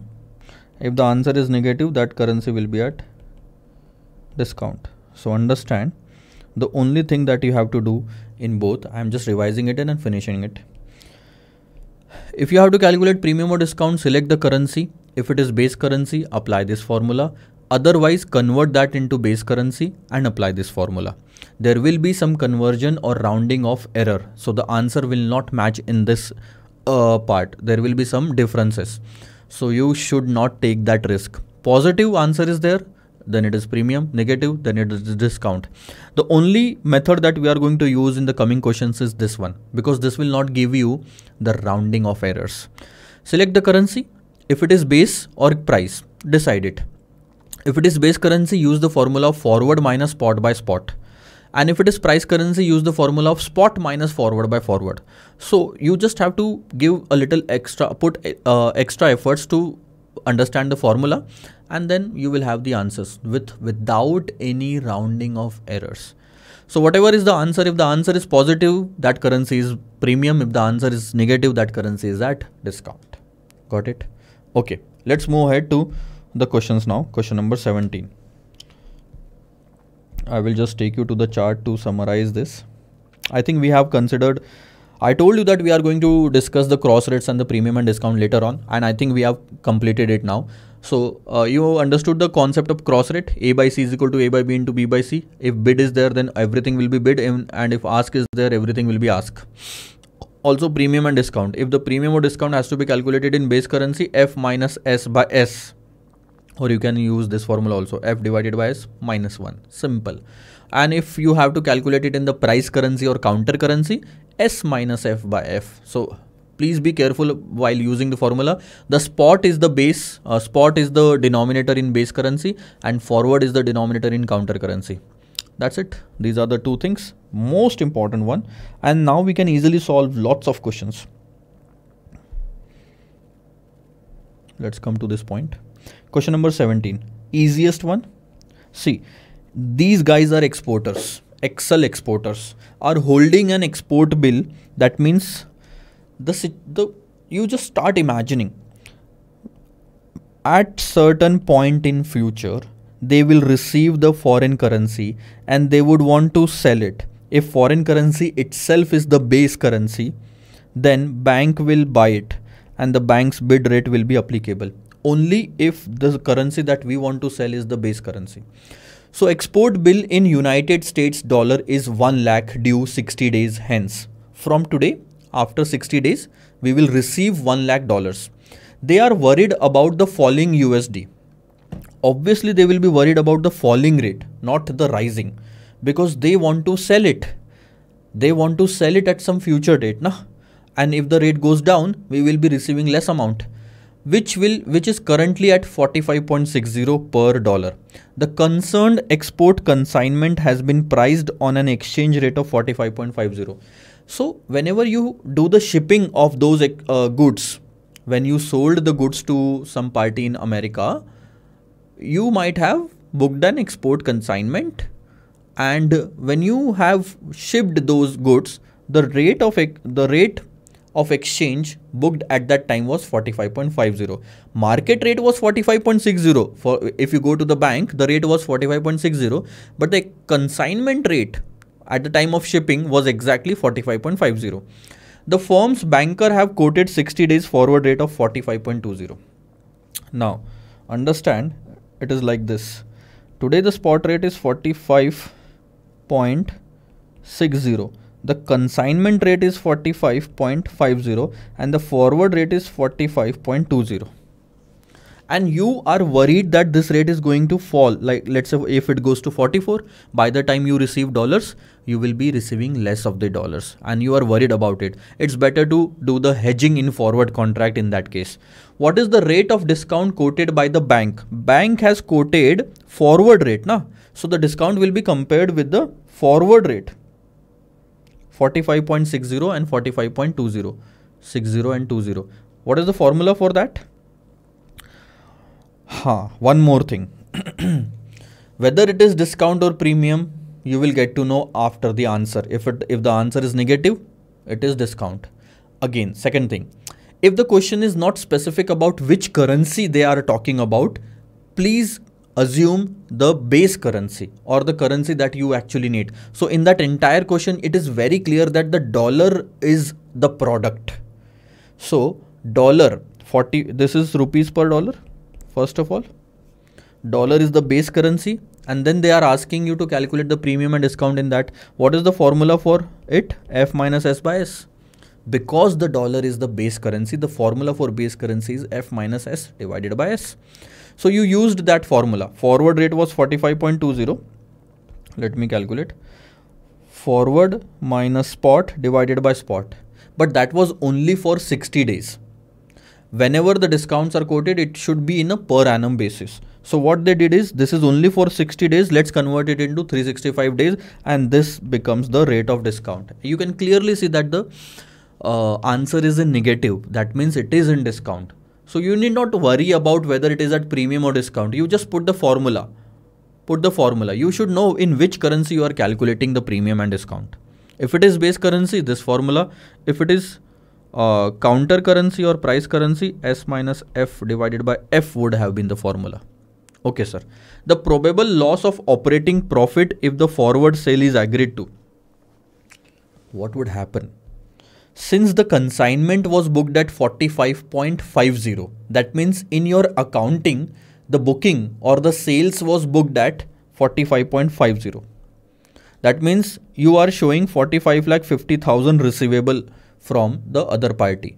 But the moment you will enter into a bank forward contract, you will fix yourself that you are only going to receive 45,20,000 rupees. Isn't it? This is the spot rate. This is the rate in your accounts. And this is the actual forward rate. So the very first question was a comparison between these two. And the second question is they are asking the operating loss. Loss in our books will be compared with the rate at which we booked the contract. And it was 45.50. Our account statement had nothing to do with the spot rate. We didn't do anything at the spot rate. Nah? So that's okay. 45.50 was receivable in our books. But the moment we entered into a contract with the bank, it was very clear that we are now going to receive only this much. So 30 paisa became the loss at the very moment on every dollar. That becomes 30,000 rupees. Probable loss of operating profit. So this was operating accounting. We can say operating profit, accounting profit, or the accounting was done on the basis of 45.50. That's it. Okay, let's move on to the next question. This is an interesting one. Now question number 18 is based on a concept called as interest rate parity theory. And there are lots of questions on this concept. So before starting question number 18, let's discuss this concept. So what I'm going to do is, this is going to be a country. Okay. This is one country. This is another country. Let's say this is US and this is India, and few things between these two countries are given to you. The currency of this country is dollar, the currency of this country is rupees. Let's say for example, the exchange rates between India and or rupees and dollar is given to you as 50. So that this is rupees per dollar. Okay. And the forward rate is also 50 for the sake of understanding. Rate of interest if you deposit the money or borrow the money in US is 8%, and rate of deposit in India is, let's say, 12%. Obviously, practically this is not possible. 8% is a huge rate in as compared to the dollar currency, but just for the sake of understanding easily. Now let's do one thing, one situation. Borrow money. Which currency? We have to borrow, but which currency? Borrow dollar 100. Okay. What is the second step? Convert dollar in rupees. How much we will receive? Am I right? 5,000. So let's write down the conversion calculation. It will be $100 converted at spot rate of 50 will become 5,000. What are we going to do with this rupees? Invest rupee in India. Okay, cool. Also take forward. Now whether you will buy forward or sell forward, please understand the underlying asset or the base currency in forward is dollar. So whatever you want to do with the dollar after a year, that's what you have to do with the forward. I want to I will receive the rupees, right? After the investment becomes mature, I will receive the rupees, I will sell that rupees and buy the dollar. If I want to buy the dollar, I will buy the forward. So instead of take forward, I will write down buy forward. That means at some future date, I am going to buy the base currency under this contract, which is dollar. Okay. So this is done at time T0. let's say for the sake of understanding the time is 1 year, and what will happen after 1 year? The fifth step, investment proceed. How much? 5,000 invested at 12% will become 5,600. Am I right? Right, sir. 6. Now you are going to buy dollar under forward. Am I right? So what are you going to do? 5,600 will be sold at a forward rate of 50 rupees. Again, the forward rate is 50. So how much dollars will you receive? $112. The dollars that you are going to receive is 112, right? 7th step.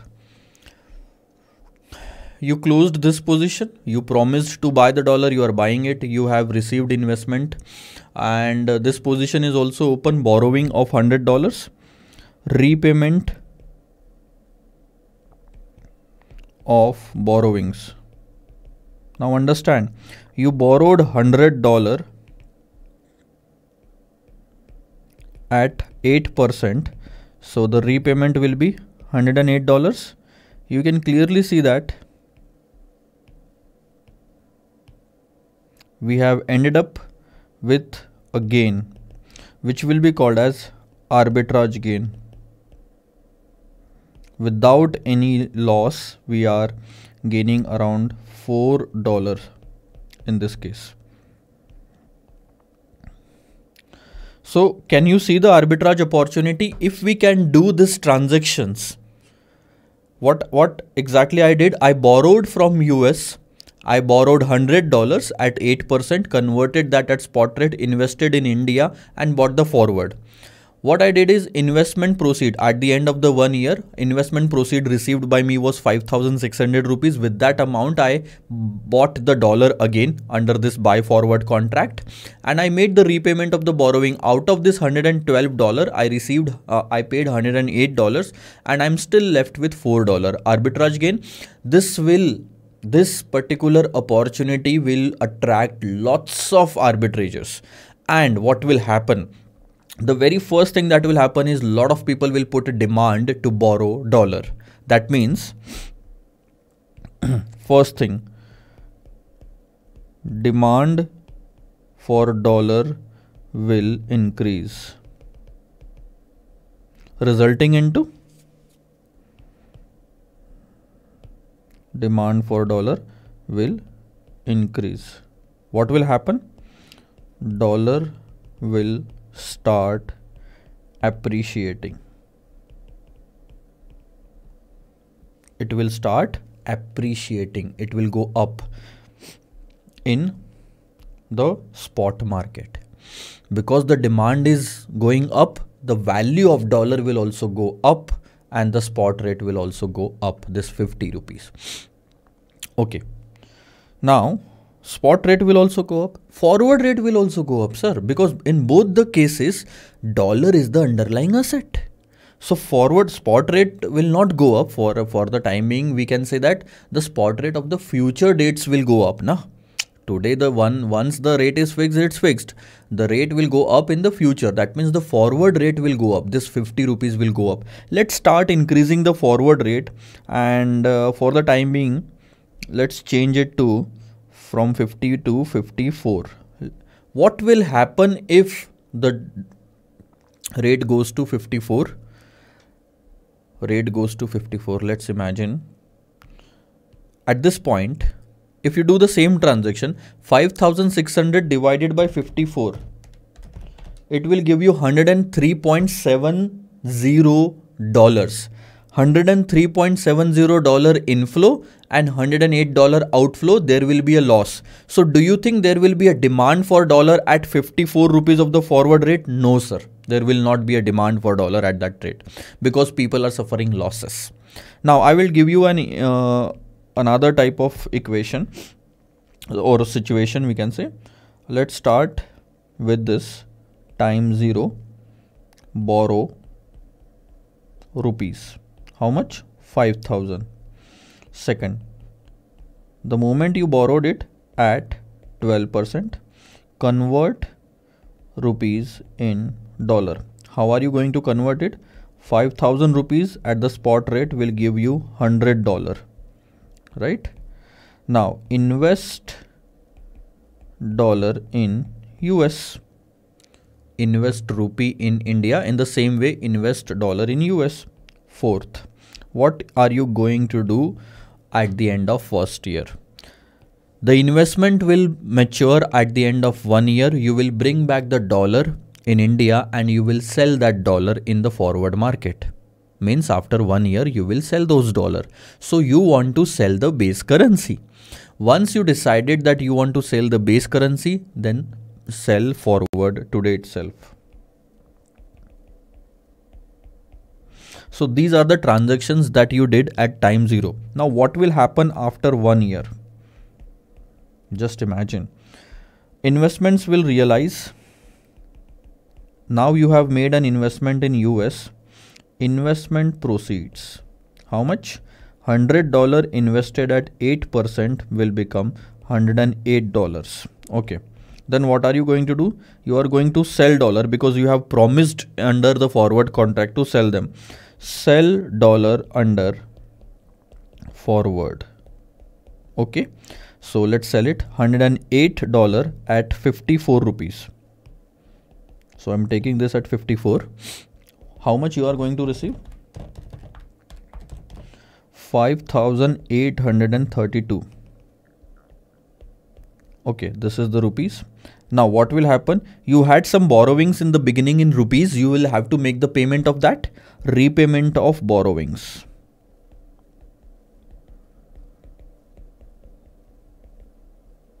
How much?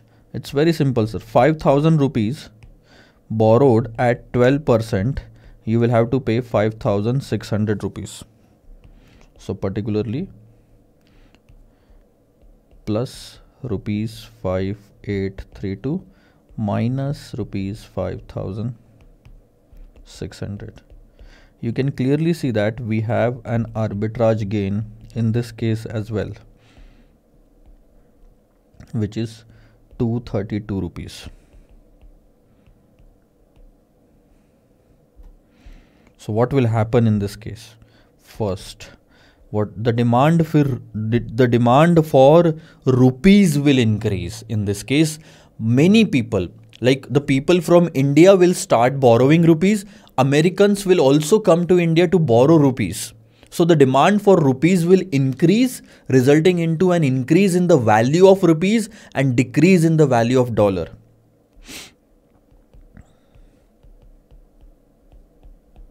Demand for rupees will increase.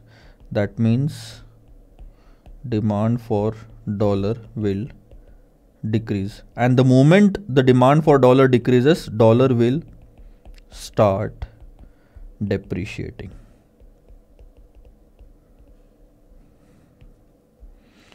Just imagine, it was appreciating in this case when the exchange rate, forward rate was 50. It is depreciating in the case when the forward rate is 54. There was a high demand for dollar when the forward rate was 50. There is a high demand for rupees when the forward rate is 54. Where do you think the equilibrium will achieve? Because if the forward rate for the dollar is 50, it is appreciating. If it is 54, it is depreciating. There will be some point where the demand will stabilize, the forward rates will stabilize. The value of the dollar will stabilize. Yes, there is a rate at which particular forward rate the equilibrium will be achieved. It's very simple, sir.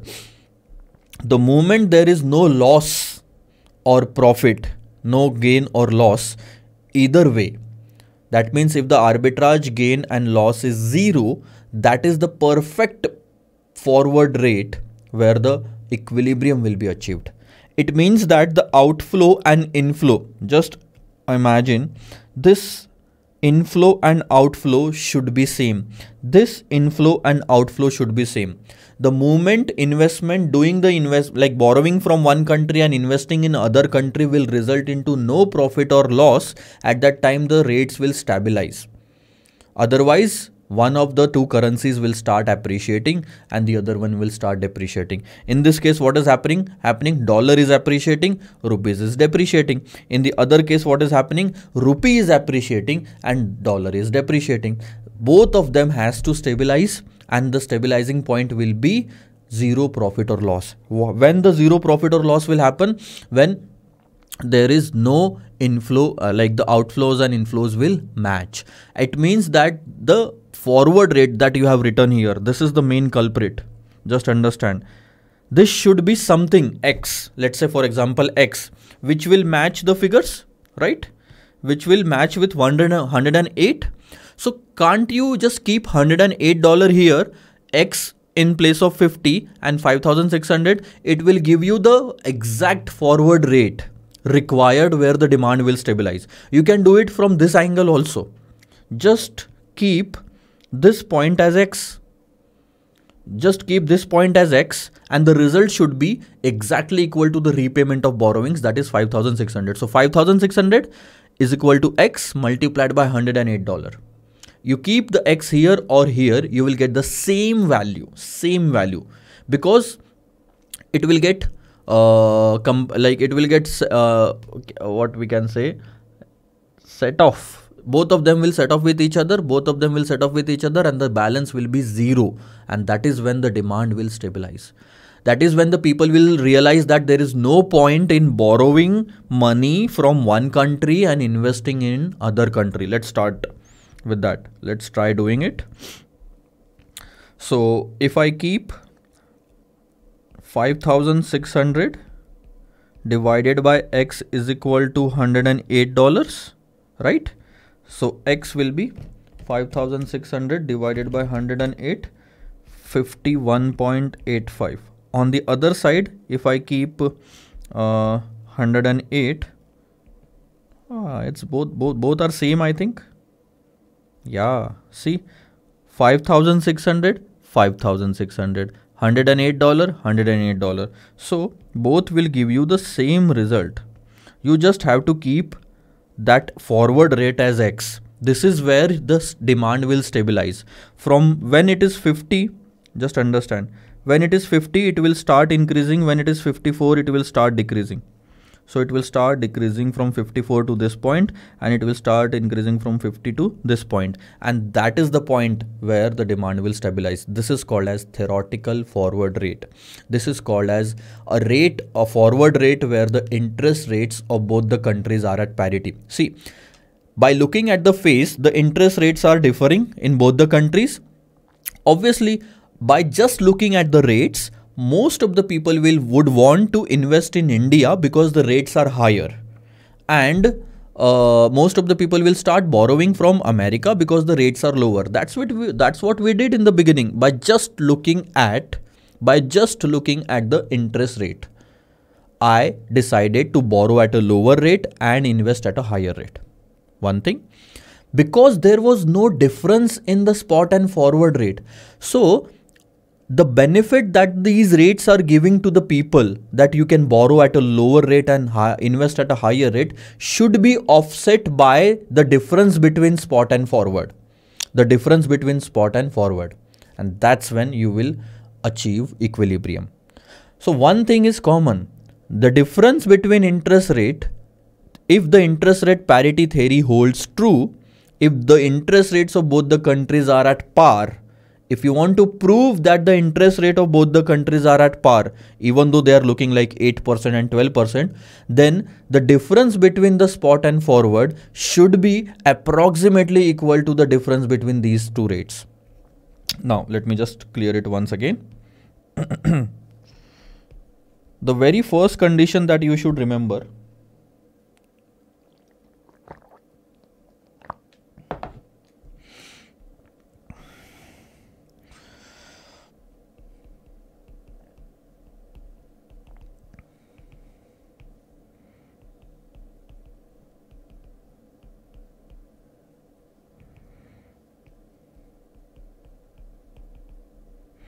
interest rate in country, if the interest rate in country is high in any country, currency of that country will start depreciating. And you can clearly see that the advantage of giving high interest rate is being offset by the depreciation, which is a bad news, in the currency of that country. So good news will be offset with the bad news. Good news is as compared to the other country, the interest rates are high. The bad news is as compared to the other country, our currency is depreciating. And opposite, if the interest rates in a country are low, the currency of that country will appreciate. And that's what happened in our case. You remember, the dollar rate is lower than the Indian interest rate. Since the dollar rate was lower, it appreciated from 50 to 51.85. It will start appreciating. The dollar will start appreciating from 50 to 51.85. And rupee will start depreciating from 50 to 51.85. This will hold true in the interest rate parity theory. Second thing,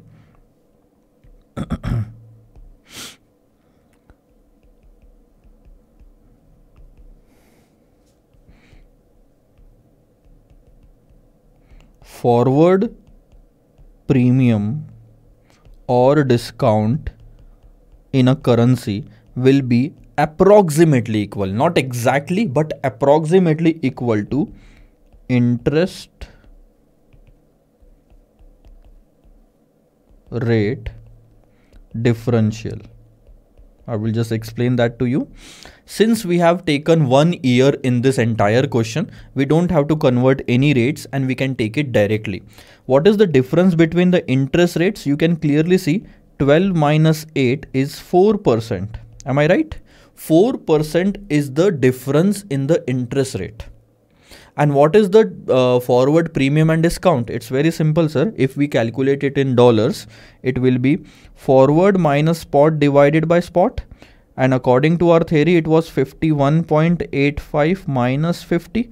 We will take the spot rate as 50 and the theoretical rate as 51.85. Theoretical forward rate. We have ignored the forward rate of 50 and forward rate of 54 because at that point, both of them will not hold true. We are writing this because of the interest, because when, only when the interest rate parity theory holds true. So it is very important to write it first. When IRPT holds true, that means the forward rate is according to this theory, that is 51.85.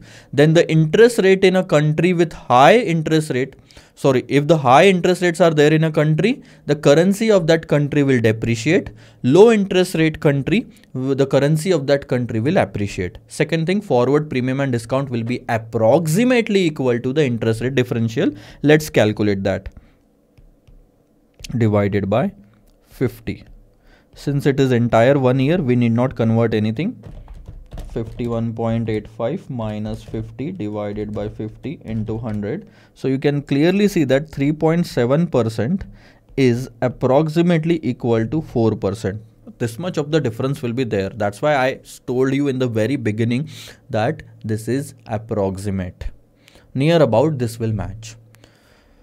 So these two things you have to remember. Interest rate differential means the difference between the interest rate of the two countries. If in this case, the period would have been 6 months, then we would have taken 4% instead of 8 and 6% instead of 12. Also, we would have calculated this for 6 months, right?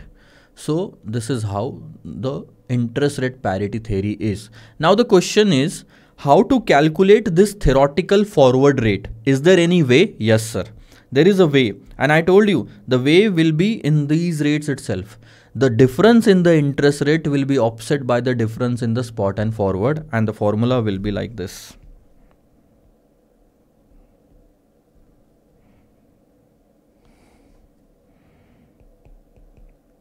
when it's a direct quote, when it's indirect quote. So there are different formulas just for clarification. The formula is 1 plus rate of domestic country divided by 1 plus rate of foreign country is equal to forward rate divided by spot rate. So 1 plus rate of domestic country. What is our domestic country? India. 1.12 divided by 1.08 is equal to forward divided by 50 was the spot rate. So if you solve it, the answer is 51.85, exactly what you wanted.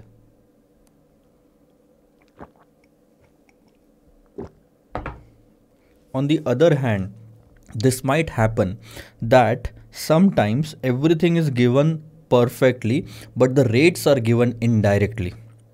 Instead of rupees per dollar, if dollar per rupees is given, then you will mess up if you will use this formula.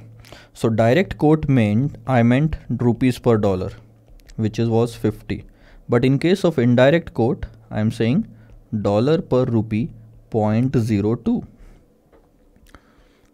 Okay. In this case, if you are reversing this, if you are reversing it, the currencies, you should reverse the formula as well.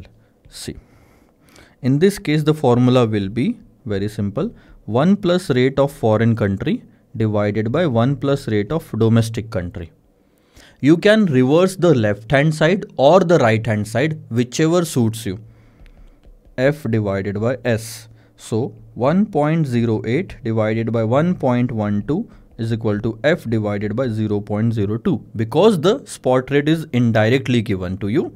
And now if you will solve it, 1.08 divided by 1.12 into 0.02, the answer will be forward rate of 0.0193, rounded off. And this is, sir, this was rupees per dollar, and this is dollar per rupees. If you will inverse that, divided by equal to, it will be 51.85 rupees per dollar. So the answers will be same. Answers will be same, but the formulas has to be different. You can inverse the left hand side or the right hand side. You can keep the left hand side like this and put S in the numerator, like reverse the right hand side, whatever it is. You understand one thing, I will give you the logic of doing this. You don't have to memorize this thing. 50 is rupees. 50 is rupees. So rupees should be multiplied with the Indian rate. Na? 12% is the Indian rate. So 12 into 50. You can see this is also Indian. When you do the cross multiplication, this is also Indian. But if you keep 0.02 here, 0.02 is the dollar, sir. 0.02 dollar into Indian rate. That will not give you anything. Dollar cannot be multiplied with the Indian rate. So when you multiply the rate with the exchange rate, with the interest rate with the exchange rate, you just need to make sure that the currency of both the exchange rate and the interest rate should match. 50 is also rupee, 12% is also rupee rate. In this case, you can clearly see that 0.02 is the dollar and 8% is also the dollar. So now it is matching, and that's when the correct answer will be there. So this is what you have to remember, that's it. So this is the formula to arrive at the equilibrium rate. I told you why the forward rate will come to this point, because of the demand and supply in the market. If the actual forward rate in the market is different from this, then the arbitrage opportunities will open up. Either by this transaction or by that transaction, you will be able to make the profit. This is only the half of interest rate parity theory. The rest of the half is how to decide whether to borrow dollar or borrow rupees, which currency to borrow and which one to invest for the arbitrage gain or loss. We are going to discuss that after a few questions, because that is altogether a different part. We will start the arbitrage here. Let's see. First of all, what we are going to do, we are going to compare the actual forward rate with theoretical forward rate, and the two things will happen. actual forward rate will be equal to theoretical forward rate, and in that case no arbitrage exists, right? Or we can say no arbitrage opportunity exists. But if the actual forward rate is not matching with the theoretical forward rate, then we will say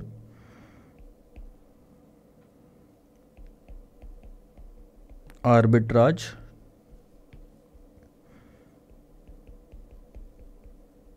opportunity exists. And from this point onwards, there are two things that will happen.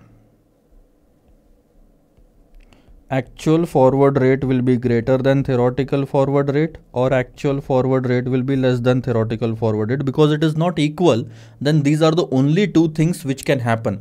And from this point onwards, which currency to borrow and which currency to invest, we are going to decide, but after few questions.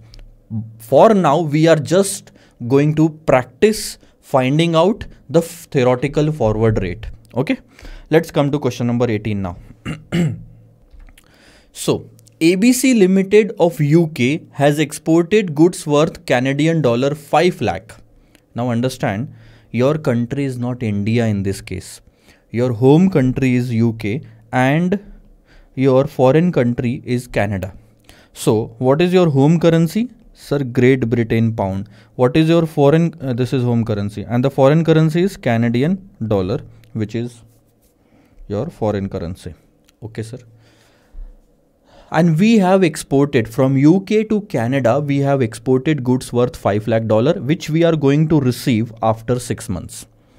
The exporter wants to hedge the receipt, because the moment we will receive Canadian dollar, we would want to sell it in the bank, sell it to the bank, and we are afraid of falling rates. For the Canadian dollar, we are afraid of falling rates. Okay. We want to hedge the receipt of the forward market. The following information is available. You can clearly see the spot exchange rate is there, and that rate is indirect quote, because pound is the base currency in that, and pound is our home currency. Whenever the quotations are foreign currency per unit of home currency is given, at that time that rate is called as indirect quote. The first thing that is given in this question is an indirect quote. This is indirect quote. Okay. Interest rates in UK and interest rates in Canada are given to you. Be very careful that the question asks only about the calculation for the 6 months. The rates given will always be assumed as per annum, and the applicable rate will be 6 and 7.5% for 6 months. Okay. Again, UK is our home country, so rate of domestic country will be 6 and the rate of foreign country will be 7.5. Very careful. The forward rates truly reflect the interest rate differential. What does that mean? It means that the forward rate, actual forward rate, can be calculated using the interest rate parity theory. Find out the gain or loss to UK exporter if Canadian dollar spot rates decline by 2%, gains by 4%, or remains unchanged over the next 6 months. Good. And they are not asking you if the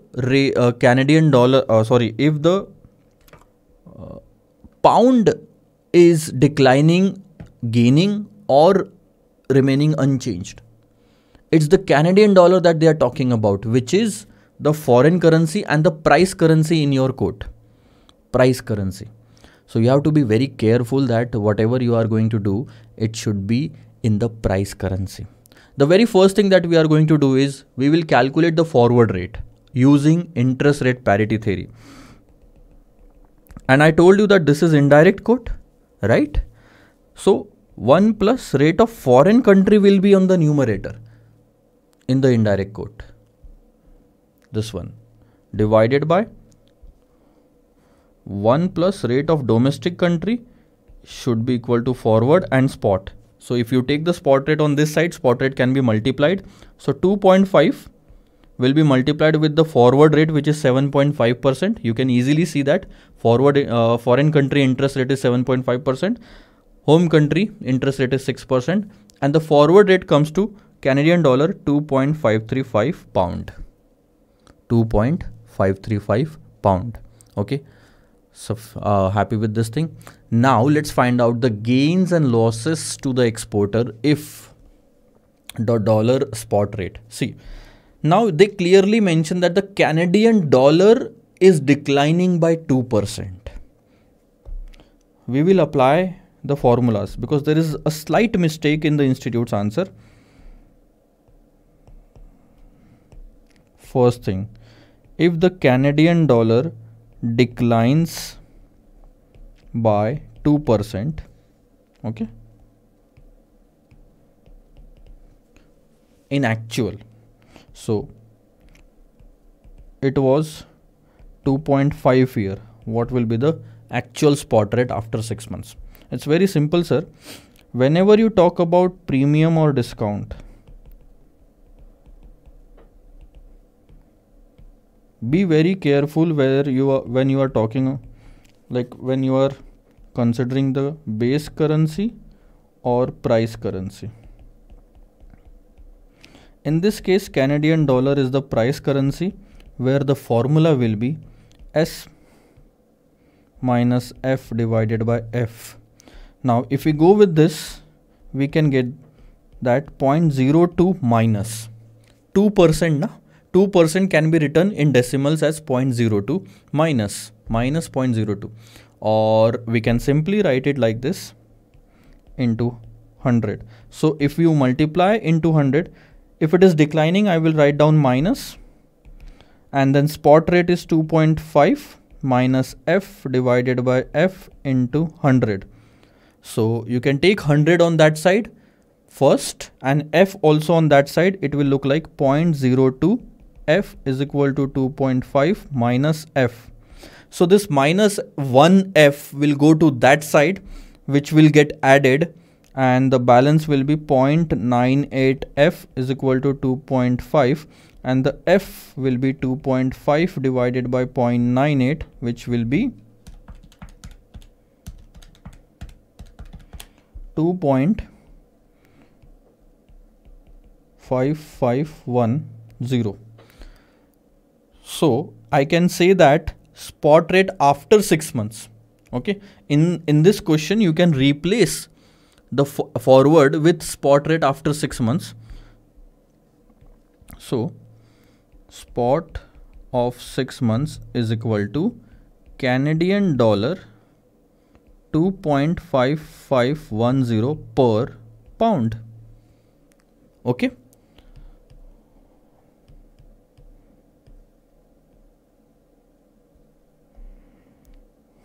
Now,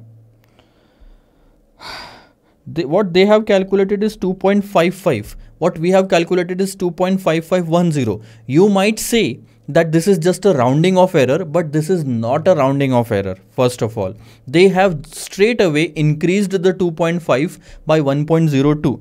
So it makes a lot of difference. I will just show you in a moment. See, take higher values. Let's say we take 2,50,000 and then divide it by 0.98.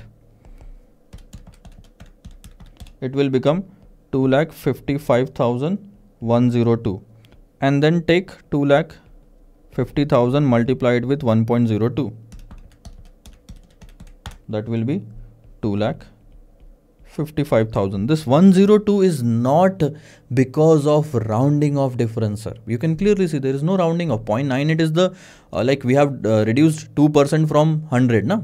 So this is not a rounding off difference. Okay. We'll just move ahead. Okay. Now how to calculate that? Question is very clear that you have taken a forward rate. That means you had already sold forward. Since you want to, you have bought forward. Since you want to sell Canadian dollar, just understand there is a complication in this question, and it is very important for you to understand this. You wanted to sell the Canadian dollar, or I will just go it from the very beginning. In this case, you are exporter here and you will receive Canadian dollar at this date and you will go to the bank to sell Canadian dollar. But in the forward contract, you can clearly see that it is 2.535 Canadian dollar per pound. So pound is the base currency. If you sell forward, that means you want to sell pound. If you buy forward, that means you want to buy pound. So please, let's convert our requirement into pound. So we want to sell Canadian dollar, that means buy GBP after 6 months. And if you want to buy GBP, we will buy forward, because GBP is the base currency in forward. So you had entered into a contract where you bought the forward at 2.535. Now just imagine what has happened. In the very first case, this is the situation. The spot rate is 2.5. The forward rate is 2.535. Okay. And the first case, when the spot rate on this date is 2.5510, you would have sold those Canadian dollar at this rate. Now you will have to sell it at this rate. What will be the total inflow in both the cases?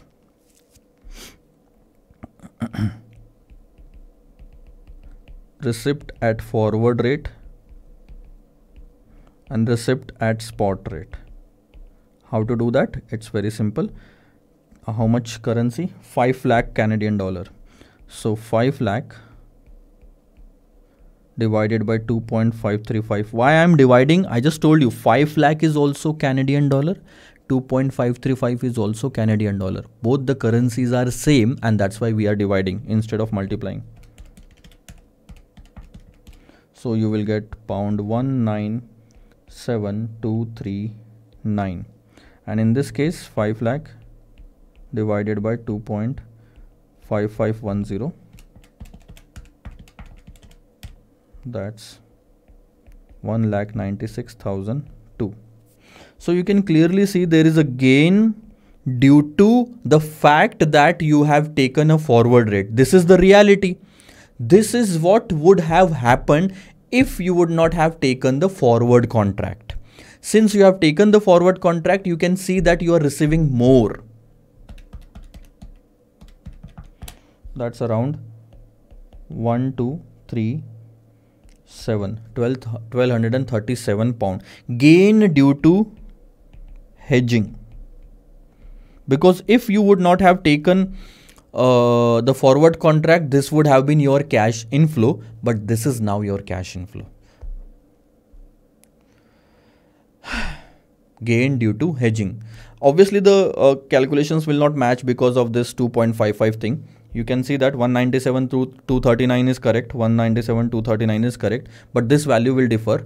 2.551 we have taken and they have taken only 2.55. That's why there is a slight variation in the gain. Okay, in this manner we are going to solve all the questions, like all the other parts. Now the second part asks about gain of 4%, that too in a price currency of Canadian dollar. So the formula will remain same, sir. This is going to remain same. You are going to keep 4% here. Now what the institute has done is this. They just did it like this. Instead of that, what actually can be the answer? I will just tell you. The formula is S minus F divided by F is equal to 0.04. The spot rate is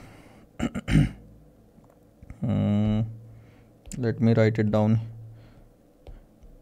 at this space. S minus F divided by F is equal to 0.04. So spot rate was 2.5 minus F divided by F is equal to 0.04. F will go to that side. 2.5 minus F is equal to 0.04 F, and that's this minus 1 F will go to that side. 2.5 is equal to 1.04. Both of them will get added. 1.04 F, and F will be 2.5 divided by 1.04. So the actual rate will be 2.4038. Instead of just writing 2.40, it should be 2.4038. So that's a mistake in the institute's answer. Nevertheless, You should understand this. You can make the correction if the question is asked in the exam. Rest of the things are same. So if you convert, if you would not have hedged, the receipt would have been 208333, and this will remain same now, because you have taken a forward contract. 197,239 will remain same in everything, in all the three parts. That is the actual cash flow that you have received. If you would not have taken the forward contract, you would have sold those Canadian dollar at 2.40 as per the institute's answer, and you would have received 2,08,333 pound. Now you lost it. Because you entered into a forward contract, you are getting only 197,239. The loss is this much. If the spot rate remains unchanged, still there is a loss. Because if it remains unchanged, you can sell it at 2.50. Still you would have received 2 lakh pound. But now you have entered into a forward contract and you are receiving only 197,239. You are still at loss if the spot rate does not change. Only if the rates are declining, the Canadian dollar is declining, then only the taking forward contract is useful in this part. Otherwise, in both the other cases, it is not useful. Okay, so these are the 3 different ways to find out. Okay, what is the profit and gain or due to forward contract? This is the profit or loss due to forward contract. The same question can be asked where the question might say that you forgot to take the forward contract and now you have to sell the Canadian dollar at the real spot rate. Now tell us the profit or loss if these 3 situations are there. In that case, you will say that this is a profit because you will receive whatever the dollar pound at the spot rate instead of forward rate. So you forgot to receive this. You forgot to enter into a contract. Forward contract means you are not receiving 197,239. Now you are receiving 208. So this becomes your profit. So this becomes your profit. This becomes your profit, and the previous one will become your loss. It all depends upon from which angle the question is asking. The question is asking from the forward rates angle, then that was the profit, and these 2 are losses. If the question asks from the spot rates angle, that if we convert the Canadian dollar at spot rate, then these 2 will be the profit. Do you understand that? Okay, let's move on to the next part. This is an interesting and you are going to love it. Have a look. On April 3, 3rd April 2016, a bank quotes the following spot exchange rates. See, for dollar. So the quotes are like this, rupees per dollar. Okay. And this is bid, this is ask. These are the spot rates, 2 month swap point, 3 month swap point. You can clearly see that both the swap points are going up. That means we are going to add in order to calculate the forward rate. Okay. In a spot transaction, delivery is made after 2 days. So this has to be kept in mind. We will see how to use that. Assume the spot date as April 5, 2006. See, April 3 plus 2 days, April 5, 2006. So practically speaking, whatever you want to do today, it will be impacted on April 5 itself. So you can do the calculation from April 5 itself instead of April 3. Assume one swap point is equal to 0.0001. That means last digits will be used. Even if this particular information would not have been given, still we would have used it at the end, 0.70. Last digits. You are required to ascertain the swap points for 2 months and 15 days. This is where the thing is getting interesting. The 2 month swap points are given to you. The 3 month swap points are given to you. How to calculate the swap points for 2 months and 15 days? See. And you won't realize this is easy. So this is 2 months. This is 3 months. Okay. Let's say the bid points are 70 and 160. Sorry. 70 for 2 months. And 160 for 3 months. 90 is the ask, or I will just take the ask point later on. So whatever the spot rates, if you want to calculate the forward rate for 2 months, you will add 70 points. If you want to calculate the forward rate for 3 months, you will add 160 points. That means in a month, you are increasing the swap points by 90. The difference between the 2 month swap point and the 3 month swap point is 90. So what will be the exact 15 days swap point? 45, half of that.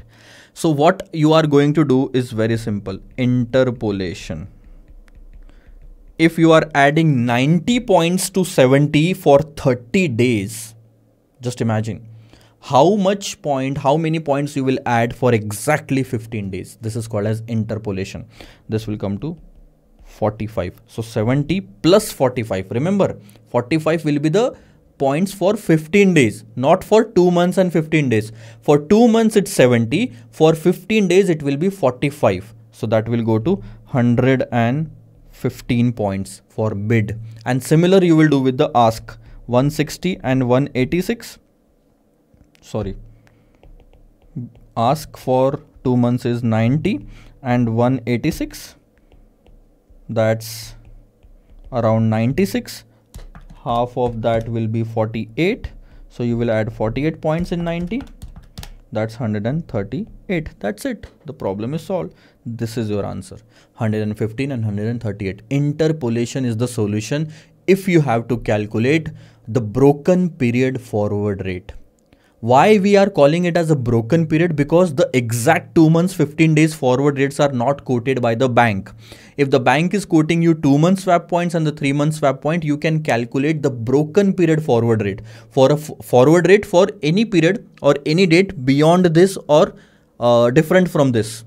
So that will be called as a broken period forward rate. See, 115 and 138. The difference between these two is 90. The difference between these two is 96. Since you have to calculate for exactly 50 days, this is for 13. 15 days, exactly 15 days, 45. What would have been the answer if you have to calculate for exactly 10 days, not 30? So it's very simple, sir. 90 points for 30 days. So how much for 10? It's very simple. 30 points, right? And in case of 96 by 30 into 10, 96 by 30 into 10 will give you 32 points. So in that case, 30 and 32 points would have been added. If the question asks you about 2 months and 10 days. So it was easy because exactly half month was covered in this. But institute might make it difficult in the next exam. If they ask you the same question, they will put something like 22 days. And that's very easy. Don't get panic at that time. It's very simple that for 30 days, if they are putting 90 points, how many points for 22 days? So whatever it takes, you just write it. So 115 and 138 are clear to you. Okay, determine the foreign exchange rate for June 20, 2016. June 20, 2016. From April 5, 2016. How many days?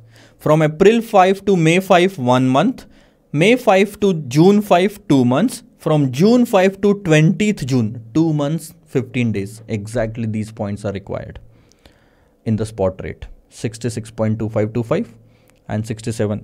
You are going to add these swap points that we have just calculated. Already they are in ascending order. That means we have to add it in the spot rates and you will get the answer to the second part.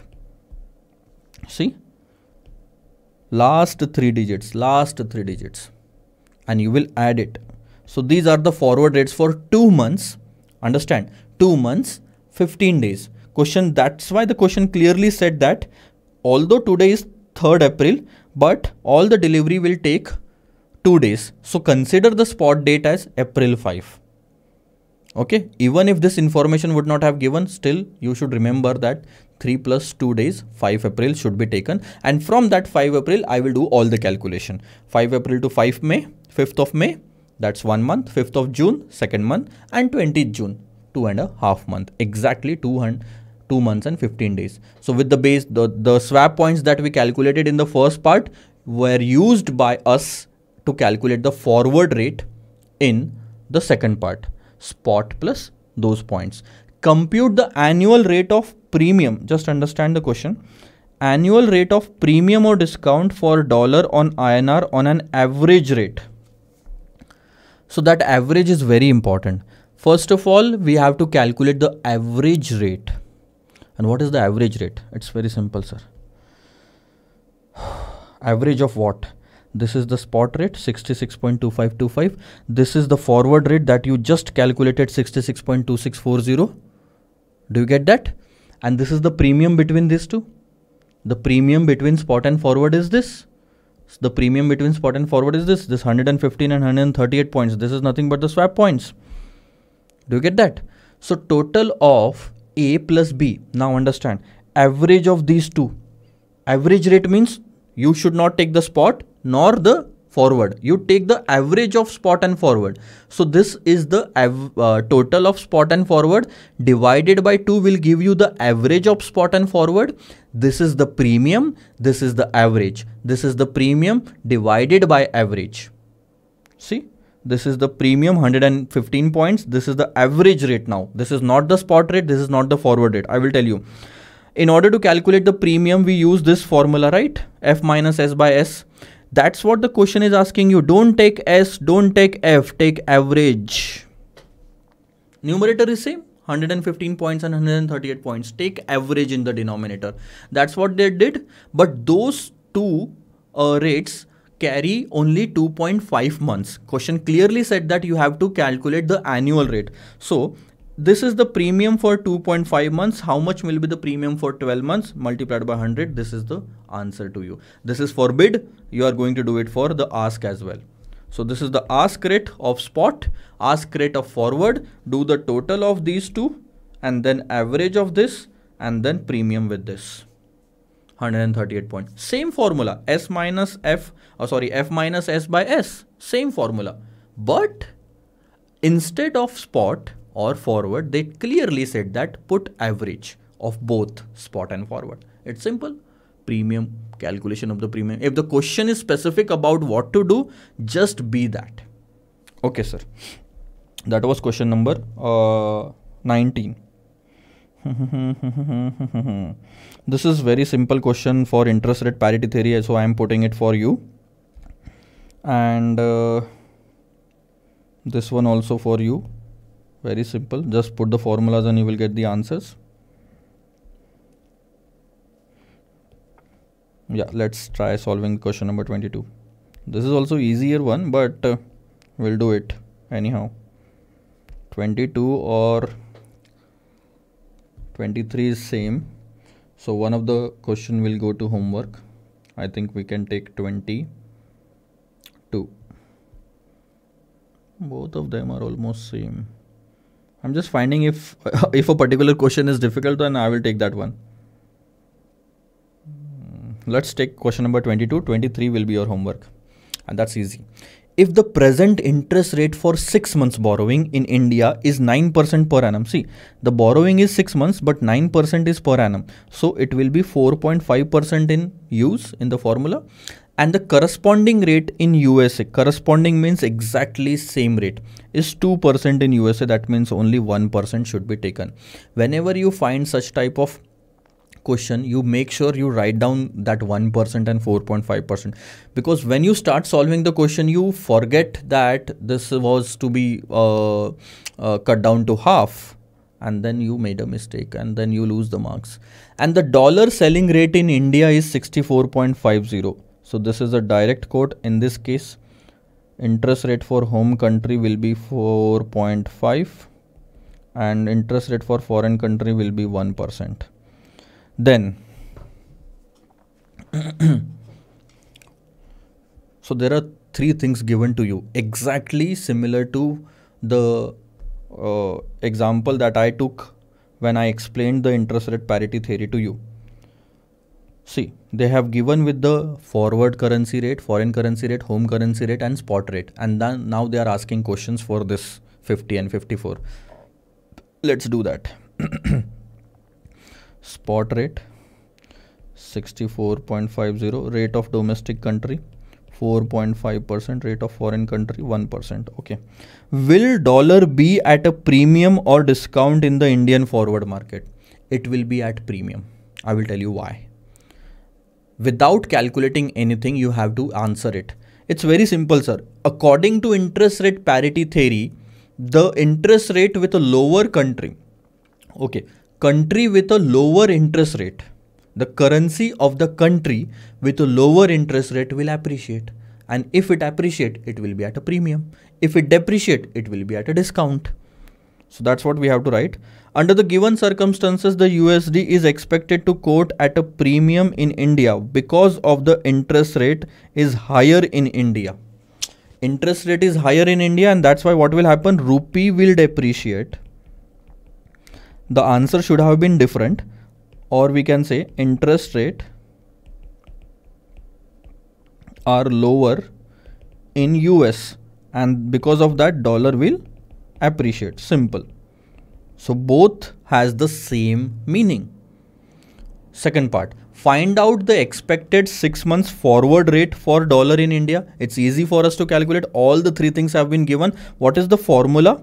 It's very simple, sir. 1 plus rate of domestic country, 1 plus rate of foreign country is equal to forward by spot rate. This is a direct quote. Please ensure that this is a direct quote and the formula is also direct.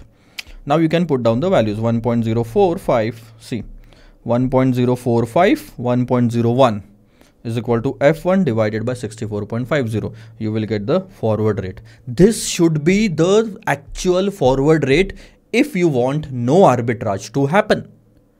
If the actual forward rate is different than this, arbitrage opportunities will exist. Okay, so if you draw a line, the spot rate comes to 64.50 and the forward rate comes to 66.74. Right, this rate obviously will be quoted today. Now the question is asking you, find out the rate of forward premium or discount. See, forward premium or discount will be approximately equal to interest rate differential. And what is the difference in the interest rate? 3.5% for 6 months. If you want to calculate it for the entire annum, it will be 7%, 9 minus 2.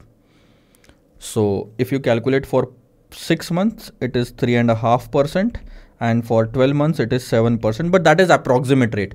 Actual forward premium or discount can be calculated, but you answer me one thing. In which currency they are asking you to calculate the premium or discount? Base currency or price currency? Nothing is given in the question, but you can clearly see that the very first question was on dollar. The second question was also on dollar. So I am assuming the third question was also on dollar, and the dollar is the base currency in this quotation. You can see that dollar is the base currency. So what is the formula for forward premium and discount in the base currency? Forward minus spot on dollar, which is base currency. And the formula is forward minus spot by spot. Forward 66.74 minus spot divided by spot. And this is for 6 months. That's why you are converting it for per annum. And this is per annum rate. I told you the forward premium or discount per annum will be approximately equal to the interest rate differential. Since this is per annum, we will take the per annum rate, which was 9 minus 2, that is 7%. Don't you think 7% is approximately equal to 6.94? Yes, sir. So that's when it is matching. I knew the answer from the very beginning that somewhere around 7% it is going to come if we are calculating the premium for per annum, or for 6 months it is going to be 3.5%. Easiest one. Okay, sir. Question number 22 was easy. Question number 23 is similar. You can take it for practice, and if you are short of time, you can leave it because of the same nature. Okay. This is again an interesting question which you will be solving by yourself. See, you got to know about the interest rate parity theory, right? There is one more theory based on this. I will just write down the heading.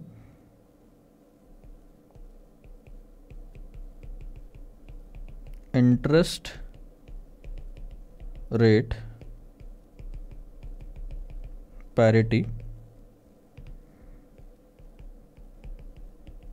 theory. Now, there is something that you would want to know. Purchasing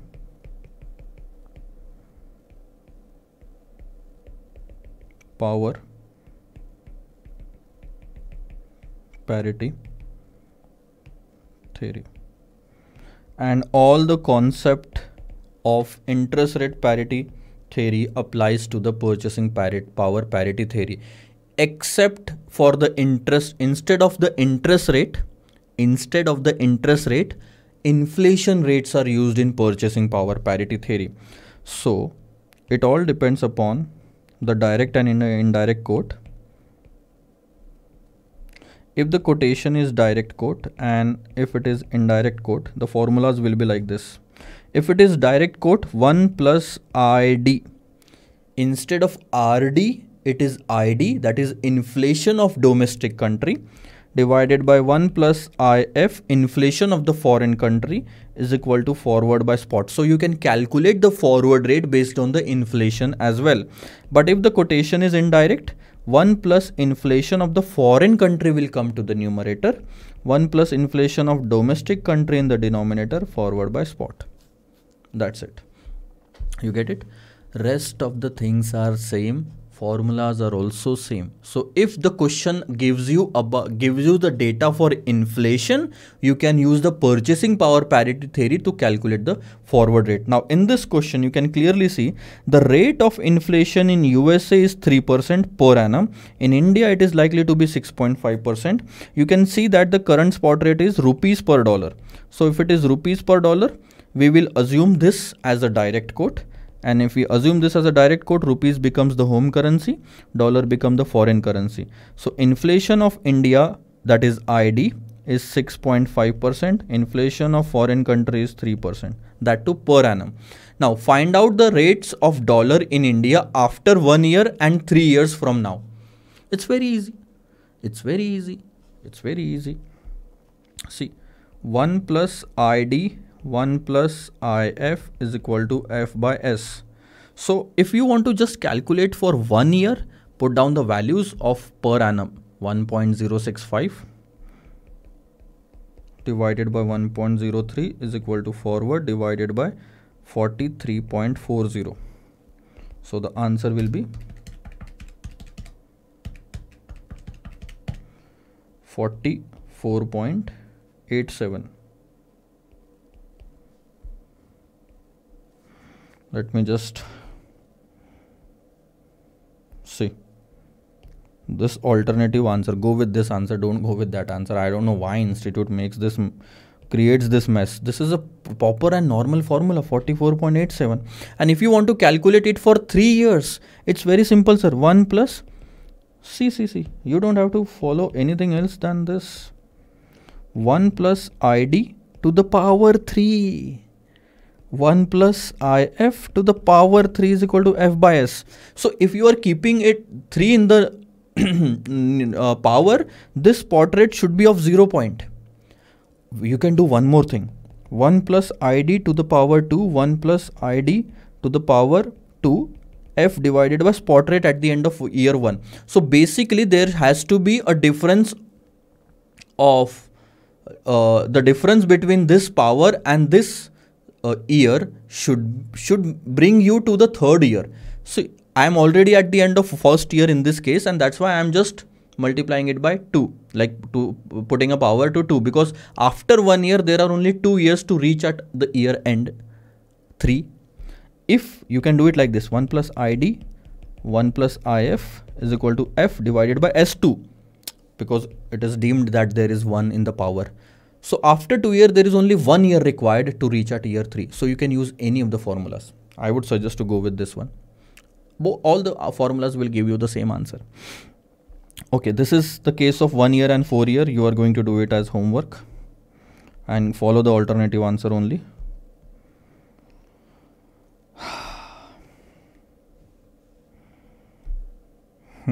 This is going to be an interesting question now. Let's have a look. This was asked in January 21, old syllabus.